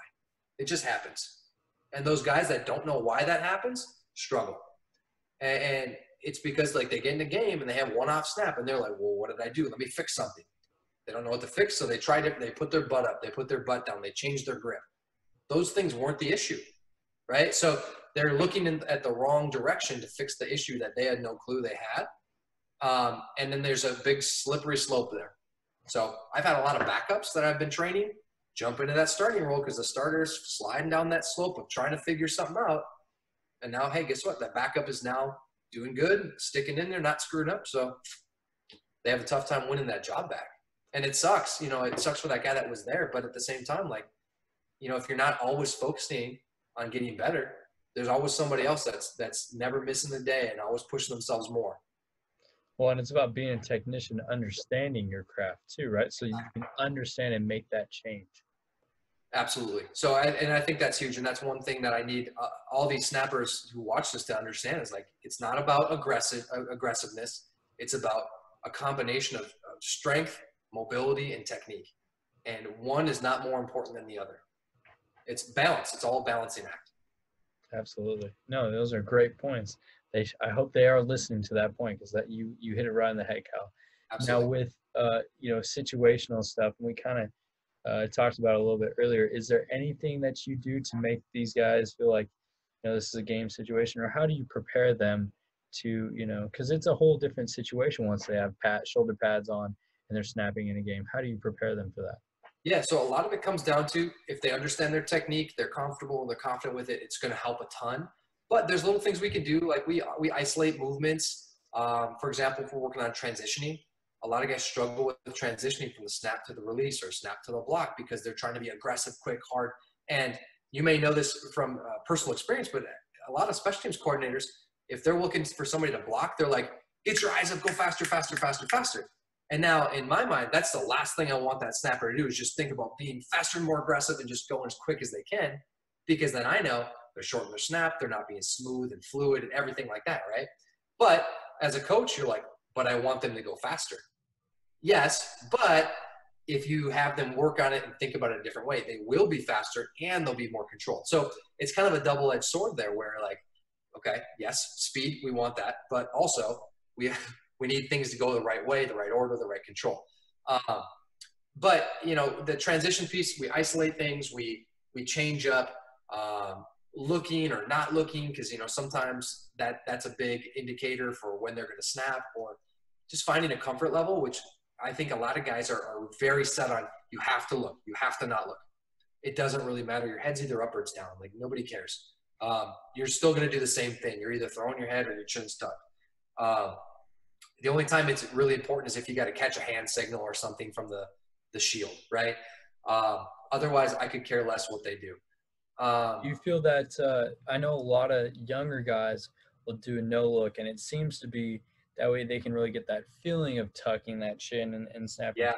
What's your opinion? Because I know that's a huge discussion. Look, no look. How do you feel about that? So like I said, I don't have a preference. They can do whatever they want. I know that a lot of times kids will have a better understanding or a better awareness of disassociation, meaning they can throw their head and use their core and then use their arms better if they throw their head. But if their chin's tucked, a lot of guys will just seize up and move everything together. So even my NFL guys, a lot of them look because it's a little less movement. It's a little more controlled in their mind. So they look back there, but then sometimes they have a tough time with that whipping motion or just relaxing those shoulders and lats for that split second. So if they can do it, no big deal. But the no look does help with that disassociation or that disengagement of, hey, my head moves different than my chest or my lats and my arms, right? So accuracy wise though, I know there's guys that will say, you look snap, you're going to be more accurate. It's not necessarily true. And the one example I always use is the Michael Jordan closing his eyes and shooting a free throw just to make fun of somebody, right? How is he able to do that? He wasn't looking at his target. He was able to do that because he knows what his body has to do every single time. He knows what it has to feel like. He has exact feelings. He's got exact landmarks. He just lets it happen. Why think about it if you know all the exacts, right? So as a snapper, you head up, your head down, you should be able to close your eyes and hit the same snap because you know what your finish feels like. You know what your process feels like. Do you ever have guys work that where they close their eyes and snap? That's absolutely a drill that we do. It's called a blind snap. And if they can do that, it's not necessarily about just closing the eyes and ripping the ball, but it's about having a conversation. Where'd you think that ball went? Okay, I went a little bit left and high. Why'd you think it did that? Well, my right hand flicked a little bit harder, I think, or I felt like my body turned a little bit. So it's less about the result, more about, hey, what did it feel like? What was your awareness? Man, a little bit of Yoda stuff. Yeah, man, that's really good because it's so body awareness, and I think it's different from with normally kickers and punters, it's more about calming their mind. which I'm sure is important for long snappers too, but body awareness is just as important, and it shows with all the stuff you guys are doing. Right. And so I truly believe in everything we teach. And I think that if some kickers were able to kind of dig into as much detail as we dig into, I think it would be a game changer too. Like, it's just, who wants to dig into it? Who's not afraid to like screw up and learn? And, I think that's going to take that position maybe to another level too, as far as like, hey, let's figure out not a new way to do it, but how to explain it better. Right. Yes. Because even like just from being around kicking coaches, like there's, you fit your foot up a certain way and you plant foot goes here, and you just go kick it. Right. Like, I think that I've seen a lot of that. And even like, I've asked some guys like, hey, just teach me how to kick. Like, if you can teach me how to do it, I can't kick a ball, then you must be a pretty good coach. Right. So I think it's a completely different thing, but at the same time, like, I think there's definitely ties. Right. Well, and what you do I think one thing you do really well, just from talking with you here today, is that you give good euphemisms, and also showing it through different sports. And I think that really helps stick with a person, is seeing it in a different way. So that's right. Huge. Well, and then trying it themselves is completely different too. Like, I have a snapper right now who's one of the top rated high school guys in the country, and he's struggling. Like, I said, hey, this is what we're going to do. Here's some drills to work on. And he was like, but how? But why? Like, I'm like, great, ask these questions. Let's figure it out. And he's learning and he's changing. And he just sent me some film, and it was like night and day difference. He's like, these felt weird. And I watched the film and I'm like, dude, that's awesome. Keep doing that. He's like, all right, I can see it a little bit. And his dad like chimed in. He's like, hey, he's killing it right now. These are awesome. Like, so it's just cool to see, like, as the snapper, sometimes you're like kind of screened as far as like, it's hard to tell. Are you really getting better? It feels weird. Does it look better? But as somebody catching it, if you're the dad, like helping out, you're like, damn, these balls are faster, and you're not missing super high anymore. Or, it's fun to see that. Oh, 100%. That's the best feeling, right? As a coach, you can get is like when someone has that like, oh crap moment, when it's like, wow, yeah. Those light bulbs are huge. Yeah, that light bulb moment. That's your buzzword. That's pretty good. Now, and we kind of brushed up against it. I want you to talk to me a little bit about. I'm a big guy on visualization. Yeah. I always have my specialists. I got this from Shane Graham, but give them a picture of the stadium night before a game, have them look at it and visually see themselves perform and go through different situations where it's the fourth quarter, it's 2:45 left, and the score is this and this. What type of mental process do you take your guys through, and how do you prepare them that way? I think that's definitely a great way to do it. And that's something I use personally, walking the field before a game and just thinking about, hey, if I'm here, this is the kind of position I put myself, as far as if the returner's here, if he's not.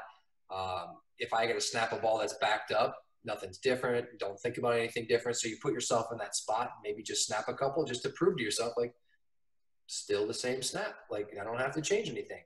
But a big thing that I'm really big on it in the mental side of it is, I really love this book. It's called The Inner Game of Tennis. Have you read it? I haven't, no. Okay. So it's about tennis. The foreword is by Pete Carroll. And it's just very, it's got a lot of ties, like, as to a specialist. Like, you can just read this and you're reading about tennis and you're like, that would make a lot of sense if I applied that to my specialty right here. So I've had a lot of guys take that, and a lot of it's just like, how to just kind of take a step back and be more of an observer rather than being super judgmental. Because it's super easy as a specialist to be like, man, that snap sucked, that kick sucked. Instead of being like, just stepping back and be like, okay, it wasn't good, but here's why. And being able to just observe more than judge. Because I think once you get in that judging mode, it's easy to get pissed off. It's easy to make decisions that maybe aren't the best. And so it really just digs into a lot of different aspects that I think are important. But I would say I don't focus as much on like the situational stuff as I do the technique and just some minor mental game parts of it. Just because I feel like there's just so much technique stuff I could do, and there's so little time that I'm like, let's hit that up. Because I know in the long run, if they can make their technique better, they can learn from experience. And you get in a game for the first time, you get those nerves out. Sometimes it just takes over. And a lot of times you can get overcoached in the fact that like learning from experience is so invaluable that if you're getting all this information from somebody who's got all this great information, you're thinking about all these things that you could be doing or should be doing instead of just living in the moment, right? Let yourself be nervous. What's wrong with that, you know? But at the end of the day, like soak it in, have that wow factor, be starstruck when you're in the NFL locker room for the first time, and then understand that, hey, you're there for a reason. You know what you got to do. You know that you're good enough to be there, and just let your body take over. I think that's so important. I think that you're saying let yourself be nervous. That is, it's, you know, you scan your body and feel yourself being nervous. That's you getting ready to go compete. You Right. getting ready. Know all that preparation that you've done and all those hours you put in. Now you're finally ready to go perform. That's your body fight. You know, your body's fighting the fight. That's part of the fun of the game is those butterflies, right? Like if you didn't get butterflies, you're not playing, right? You're like, why are you playing in the first place, right? So I think part of it is just letting it happen. And then like, for example, like my first pro game, I got out there and I was super nervous. Like I felt like everything was slow motion. I had butterflies. I was going to throw up. And I was able to use like some breathing techniques to help me out. But I also think, you know, we talked about this earlier, using breathing techniques are great. But if you don't understand like everything you're doing or how to correct things on the fly or, you know, like the technique side of it, breathing just to calm yourself down, just to like throw something back there with no technique or no understanding is only going to help so much anyway. Right. So I think there needs to be, yes, there's a mental side. Yes, there's a technique side. And you got to have both really, if you want to take it to the next level and be at your peak performance. Because, you know, breathing techniques, like I would take 3 deep breaths. Every deep breath, I could just feel my body relax. And now, boom, I'm focused. I'm in the game. Or I'm blocking everything out. Or whatever it is that helps you get in the right mindset. And it could be different for everybody, you know, different people, right? You know, a lot of guys too, you know, with specialists in general, kickers, punters, but, you know, also I'm sure long snappers, you know, aim small, miss small is a common saying. You know, do you have something that you tell your guys for their aiming points on a punter's body? I love the saying, but there's a lot of that goes into it that I think a lot of guys lack. So like when somebody says aim small, miss small, they mean, oh yeah, look at the punter's hip or look at a little logo on his hip, right? And then what? Then what are you doing? Right? What are you doing with your body after that aspect? So I'll get a lot of guys where I'm like, I put a ball in a tee, I'm like, hit it. I don't know, aim small, miss small, right? Like you're aiming at something small, you shouldn't miss it. Or like, obviously, you know, there's room for error, but they try, they're like, hey, this is hard. And then I'm like, all right, now do these certain things with your body, control your body more, be more efficient. And all of a sudden that becomes easier. So the sentiment of aim small, miss small is awesome. But also if you know what goes into that process, it makes that so much easier. Now you can just relax and trust that rather than just look at the target, right? Every basketball player is taught when they're shooting a free throw to look at the front of the rim. You stare at that, you'll make a free throw. But that doesn't make everybody equally good. Shaq isn't as good as, you know, I'm not a basketball fan by any means, but like, you know, whatever. 2 different basketball players, they're not equal just because they look at the same thing. And that's coming back around to look snapper, no look snapper. Does it really matter what you look like or look at if you're doing the same thing with your body every single snap? So yeah, sure. There's probably comfort level, mental side that goes into each. Pick whatever makes you feel better and do better. Absolutely. Absolutely. Man, you've hit on a ton of great stuff here, Cal. And we're starting to wind down here, but I do have some good questions still coming up here for you. Sure. You know, with kickers and punters, it's big for them to have like rep counts, you know. And my question for you is, do long snappers, do you give them a rep count, and how do you keep a long snapper's body fresh throughout the whole long grind of a season? Yeah, I think a rep count comes more for guys that are more experienced, probably college or NFL guys, a little bit more than high school guys. Typically, high school guys playing another position, they're never really going to reach their rep count, especially at practice. You know, when they're on their own, they're snapping on their own, then absolutely they're going to be able to over snap pretty quickly. So I would say about 30 to 40 snaps in the session for a typical long snapper is a pretty good amount. Like that's when I would say, hey, that's pretty good. Because I believe if you're focused on technique and you're focused on specific drills and you're focused on absolutely trying to make something better, what do you need to take 100 snaps for anyway? Right? So if you're out there just ripping the ball to rip the ball, you're not improving. right? If you have something, if you're an effective snapper and you're just snapping to get reps because reps make you better, then you know there's nothing really tangible that you're focused on. Like, are you working on being balanced? Are you working on being efficient? Are you working on being controlled?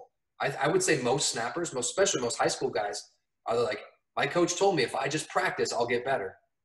In a way, that's true. Like, yeah, you're going to get experience. You're probably going to learn from experience, and you're going to feel things out as you go. But why not focus on something more deliberately, right? So anytime I get a new client and they send me film for the first time, a lot of times it's not as precise. It's not as deliberate as I would like it to be. So we have a talk about, hey man, you were snapping, but were you really focused on what you should have been, right? Don't send me 10 snaps at the end of your session when I know you didn't perfect what we already talked about. Because what's that doing for you? If we're trying to change something and then you just go rip 10 snaps and it's not applied, you're just building habits that aren't necessary or aren't wanted. Do you ask them what they were focused on here or what their goal was? If they send me film and they didn't tell me what their focus was, I'll just ask them before I even break it down. Because if I know what they were thinking about, it helps me kind of get in their mindset. Is like, okay, you were focused on your grip. Okay, that's why your legs didn't really activate the same way, or that's why maybe your core or whatever, you know, something fell apart because you were focused on that one thing, and that's okay. Because we got to play whack-a-mole. We're working on the hands, and we're working on the core, then we're working on the feet and the hips. When you focus on one, something else falls apart, and we just keep correcting until everything falls in line. Yeah, that's huge. I think that's the right way to go about it. Even again, you know, we draw the parallels from kicking and long snapping, but that is a great way to start. It's like, okay, what were you focused on? You can't tell me, you know, you were just kind of out there kicking balls. Yeah. And yeah, what were you getting better at, right? It's absolutely. Now with you've seen a lot of guys that have played at the highest level, you know, how do they handle what's the best way you've seen them handle bad days, and what's a way that you've seen guys that, you know, didn't really handle those bad days well? What's the best and worst of those situations? Yeah, it absolutely depends on from position or athlete to athlete and level for sure. You know, guys at the highest level, I've seen it at like our pro camp that we do. I've seen it at the NFL level. The best guys are guys that they throw a ball that maybe wasn't their best ball. They're like, whatever, I've learned from it. I know how to correct it. It's done. The guys that are probably worse off in that situation, they have a bad snap.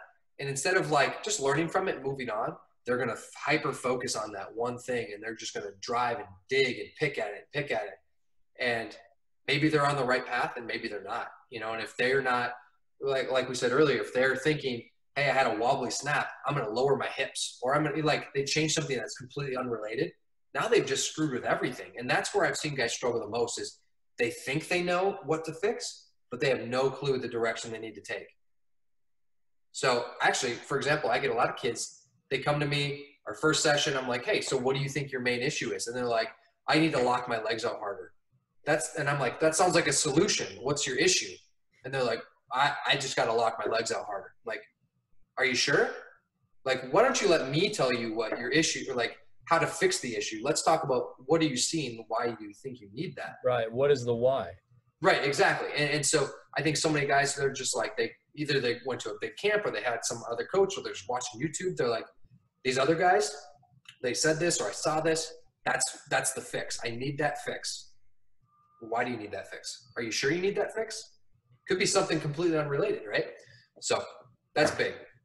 That is big. That's funny that you say that, because that does sound like a typical young guy, you know, answer. He's just trying to figure it out, you know, and it, again, good intentions.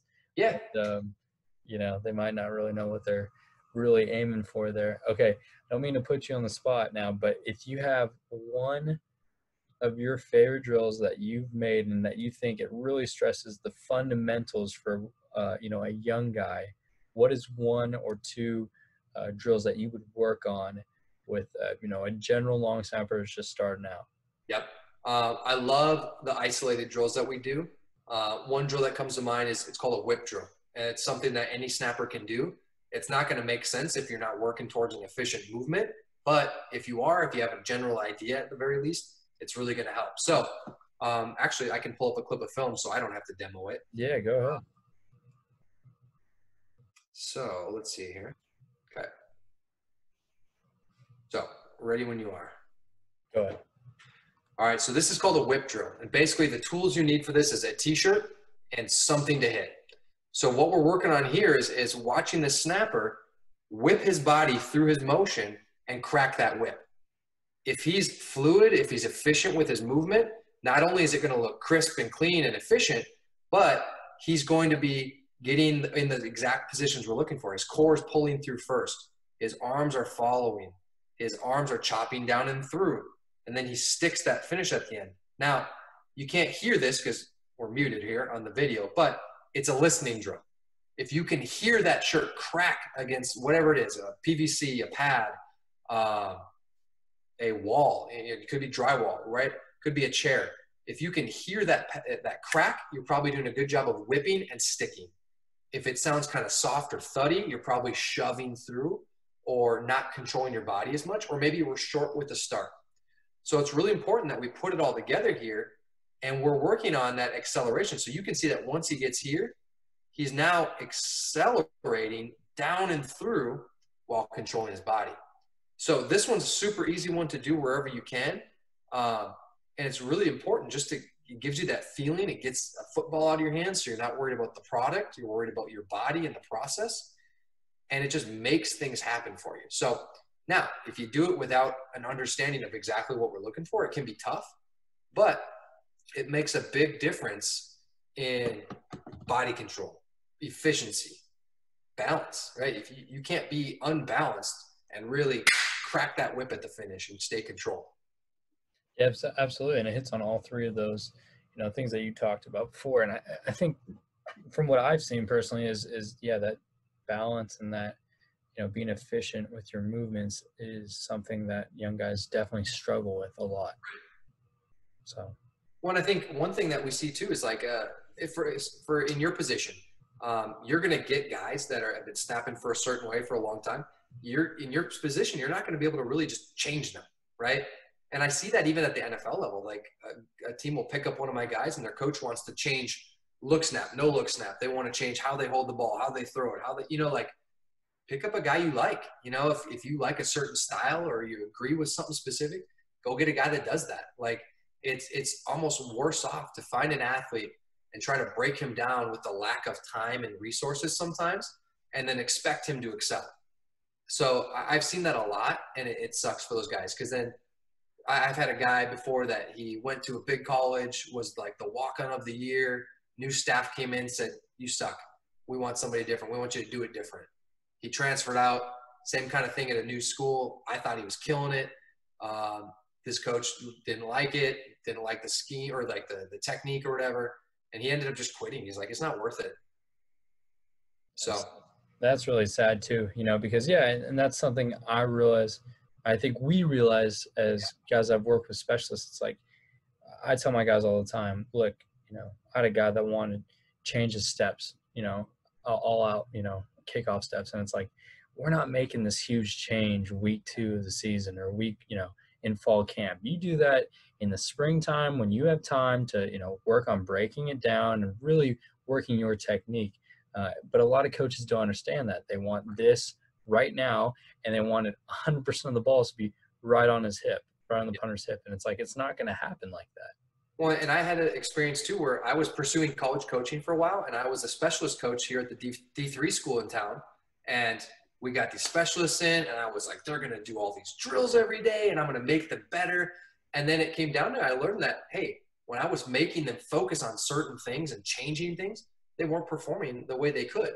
And they were good enough already, but they weren't, in my mind, as good as they could be. So I was pushing them harder, and sometimes it worked, sometimes it didn't. So I learned that, like, hey man, like, as with the amount of time that a college coach has in practice, you can't get it done. Like, especially you got a couple weeks before your first game, like, do it in the off season. Now, I do have guys that have a membership throughout the season. We're not changing stuff during season though. We're not introducing anything new. It's like, hey, here's what we've worked on. Here's what's been working for you and we've been excelling at. Maybe here's a new drill to focus on the same thing. Here's something you could do to not slip on what's been working, right? So which is a completely different thing, rather than hey, here's some new techniques. Here's something new to think about. Go out there and make it perfect and do really well and, impress your coaches at the same time, right? So I think it's that young coach in everybody that just wants to be the best. Sure, sure. And I think what you just stated is what I call refining it. During the season, let's refine, and let's get, just maintain and make sure we're still getting a little bit better without changing a whole lot of stuff. That's fine. And that's, Absolutely. sometimes less is more. And I'm definitely realizing that in my experiences. Yeah, and just to piggyback off that, off seasons for reinventing, in seasons for refining, right? Right. The 2 R's of snapping and kicking and punting, there's got 2 different seasons for it, but you can always be working, right? Absolutely. Absolutely. Those are awesome points, man. Now, is there, we're about to wrap up here, but first of all, Kyle, those have been some fantastic points, man. I really do appreciate you coming on and sharing your wealth of knowledge with us. Is there a success quote or a motivational quote that you like? I know you like to read there, that, really sticks with you and you really enjoy. Man, that's putting me on the spot, man. Like there's a ton of good quotes and everything out there that people live by. And I'm not sure I have one off the top of my head. I'm always living by the balance, efficiency, and control thing that we talked about as far as that goes. But actually, one that comes to my mind right now is work until your idols become your rivals. Was one of my favorites, and that's one that I kind of held close to me when I was pursuing the pro level. Is when I went to my first pro camp, all these guys were like above me. I was starstruck. They're like, I've seen them on YouTube, right? And then when I was competing with them, and they're like, I was up there with them, and then I was rated above them at some point. That was my kind of moment where I was like, all right, these guys that I was competing against, they were my idols. Now they're my rivals. I'm on the same playing field as them. And that was so cool for me just to realize that. So, I think that's something if guys can live by that and just try to dream and build their way up every single day that they're training, eventually they're going to reach that same effect. Absolutely, man. And what a great feeling that must be too, huh? To finally, make it or at least be competing with them. That's how I feel, in the coaching world. It's like, man, I've heard about all these guys, and now to be working with them or coaching against them or even making contact with them is a phenomenal feeling. So that's really cool. The same thing in any industry, whether it's football or not, like you're going to have people in whatever industry you're in that are above you. Work your butt off until you're at that level, right? I think, a lot of people are just cool just being where they're at. That for me, it takes a different personality to like be extremely motivated and never be happy with where you're at, but if you can make that happen, you're going to go really far and learn take what you learn from being a specialist and playing at a high level and apply it to your life after sports. That's a huge thing that, football brings for everybody. It's not just a game. It's an opportunity to not only improve yourself mentally and physically, but emotionally, make connections and just build your life afterwards. Well, I see that you still have that competitive edge, that competitive fire in you from your playing days. So that's awesome to see, Kyle. Absolutely. Man, well, this has been fantastic. One of the best talks I've ever heard on snapping. If guys want to reach out to you there, because they're definitely going to be surefire interested in special teams and I'm sure they've already seen you out and about. Where can they reach you at? So any of my social media accounts work. I'm big on Instagram and Twitter. It's always at Special Teams U. They can always email and at coachstelter@gmail.com or just find my website, specialteamsu.com. Awesome. Awesome, Kyle. Well, we appreciate it. You guys, you've heard the links. You've heard all the fantastic coaching points, man. So happy you could come on and do this. Let's do this again sometime real soon. Absolutely. It's been great, man. I really appreciate you having me. And good luck with everything this year, all right? I appreciate that, man. Hey, we'll be in touch, and thanks for being on. Absolutely. Thanks for listening. And if you have any questions you'd like asked or select guests coming up, follow and send us a message on Twitter and Instagram to Iceman_kicking or IcemanKicking@gmail.com. Be sure to follow us and turn notifications on YouTube, Spotify, and SoundCloud at Iceman Kicking Podcast, and rate and review us on Apple Music. This will be important as we will have giveaways going forward. Also, check out our TikTok under the same name for the best clips from these interviews. And tune in next week for another great Special Teams Mind. I'm Brett Arkelian, and for everyone at the Iceman Kicking Podcast, we hope you stay cool under pressure and have a great week.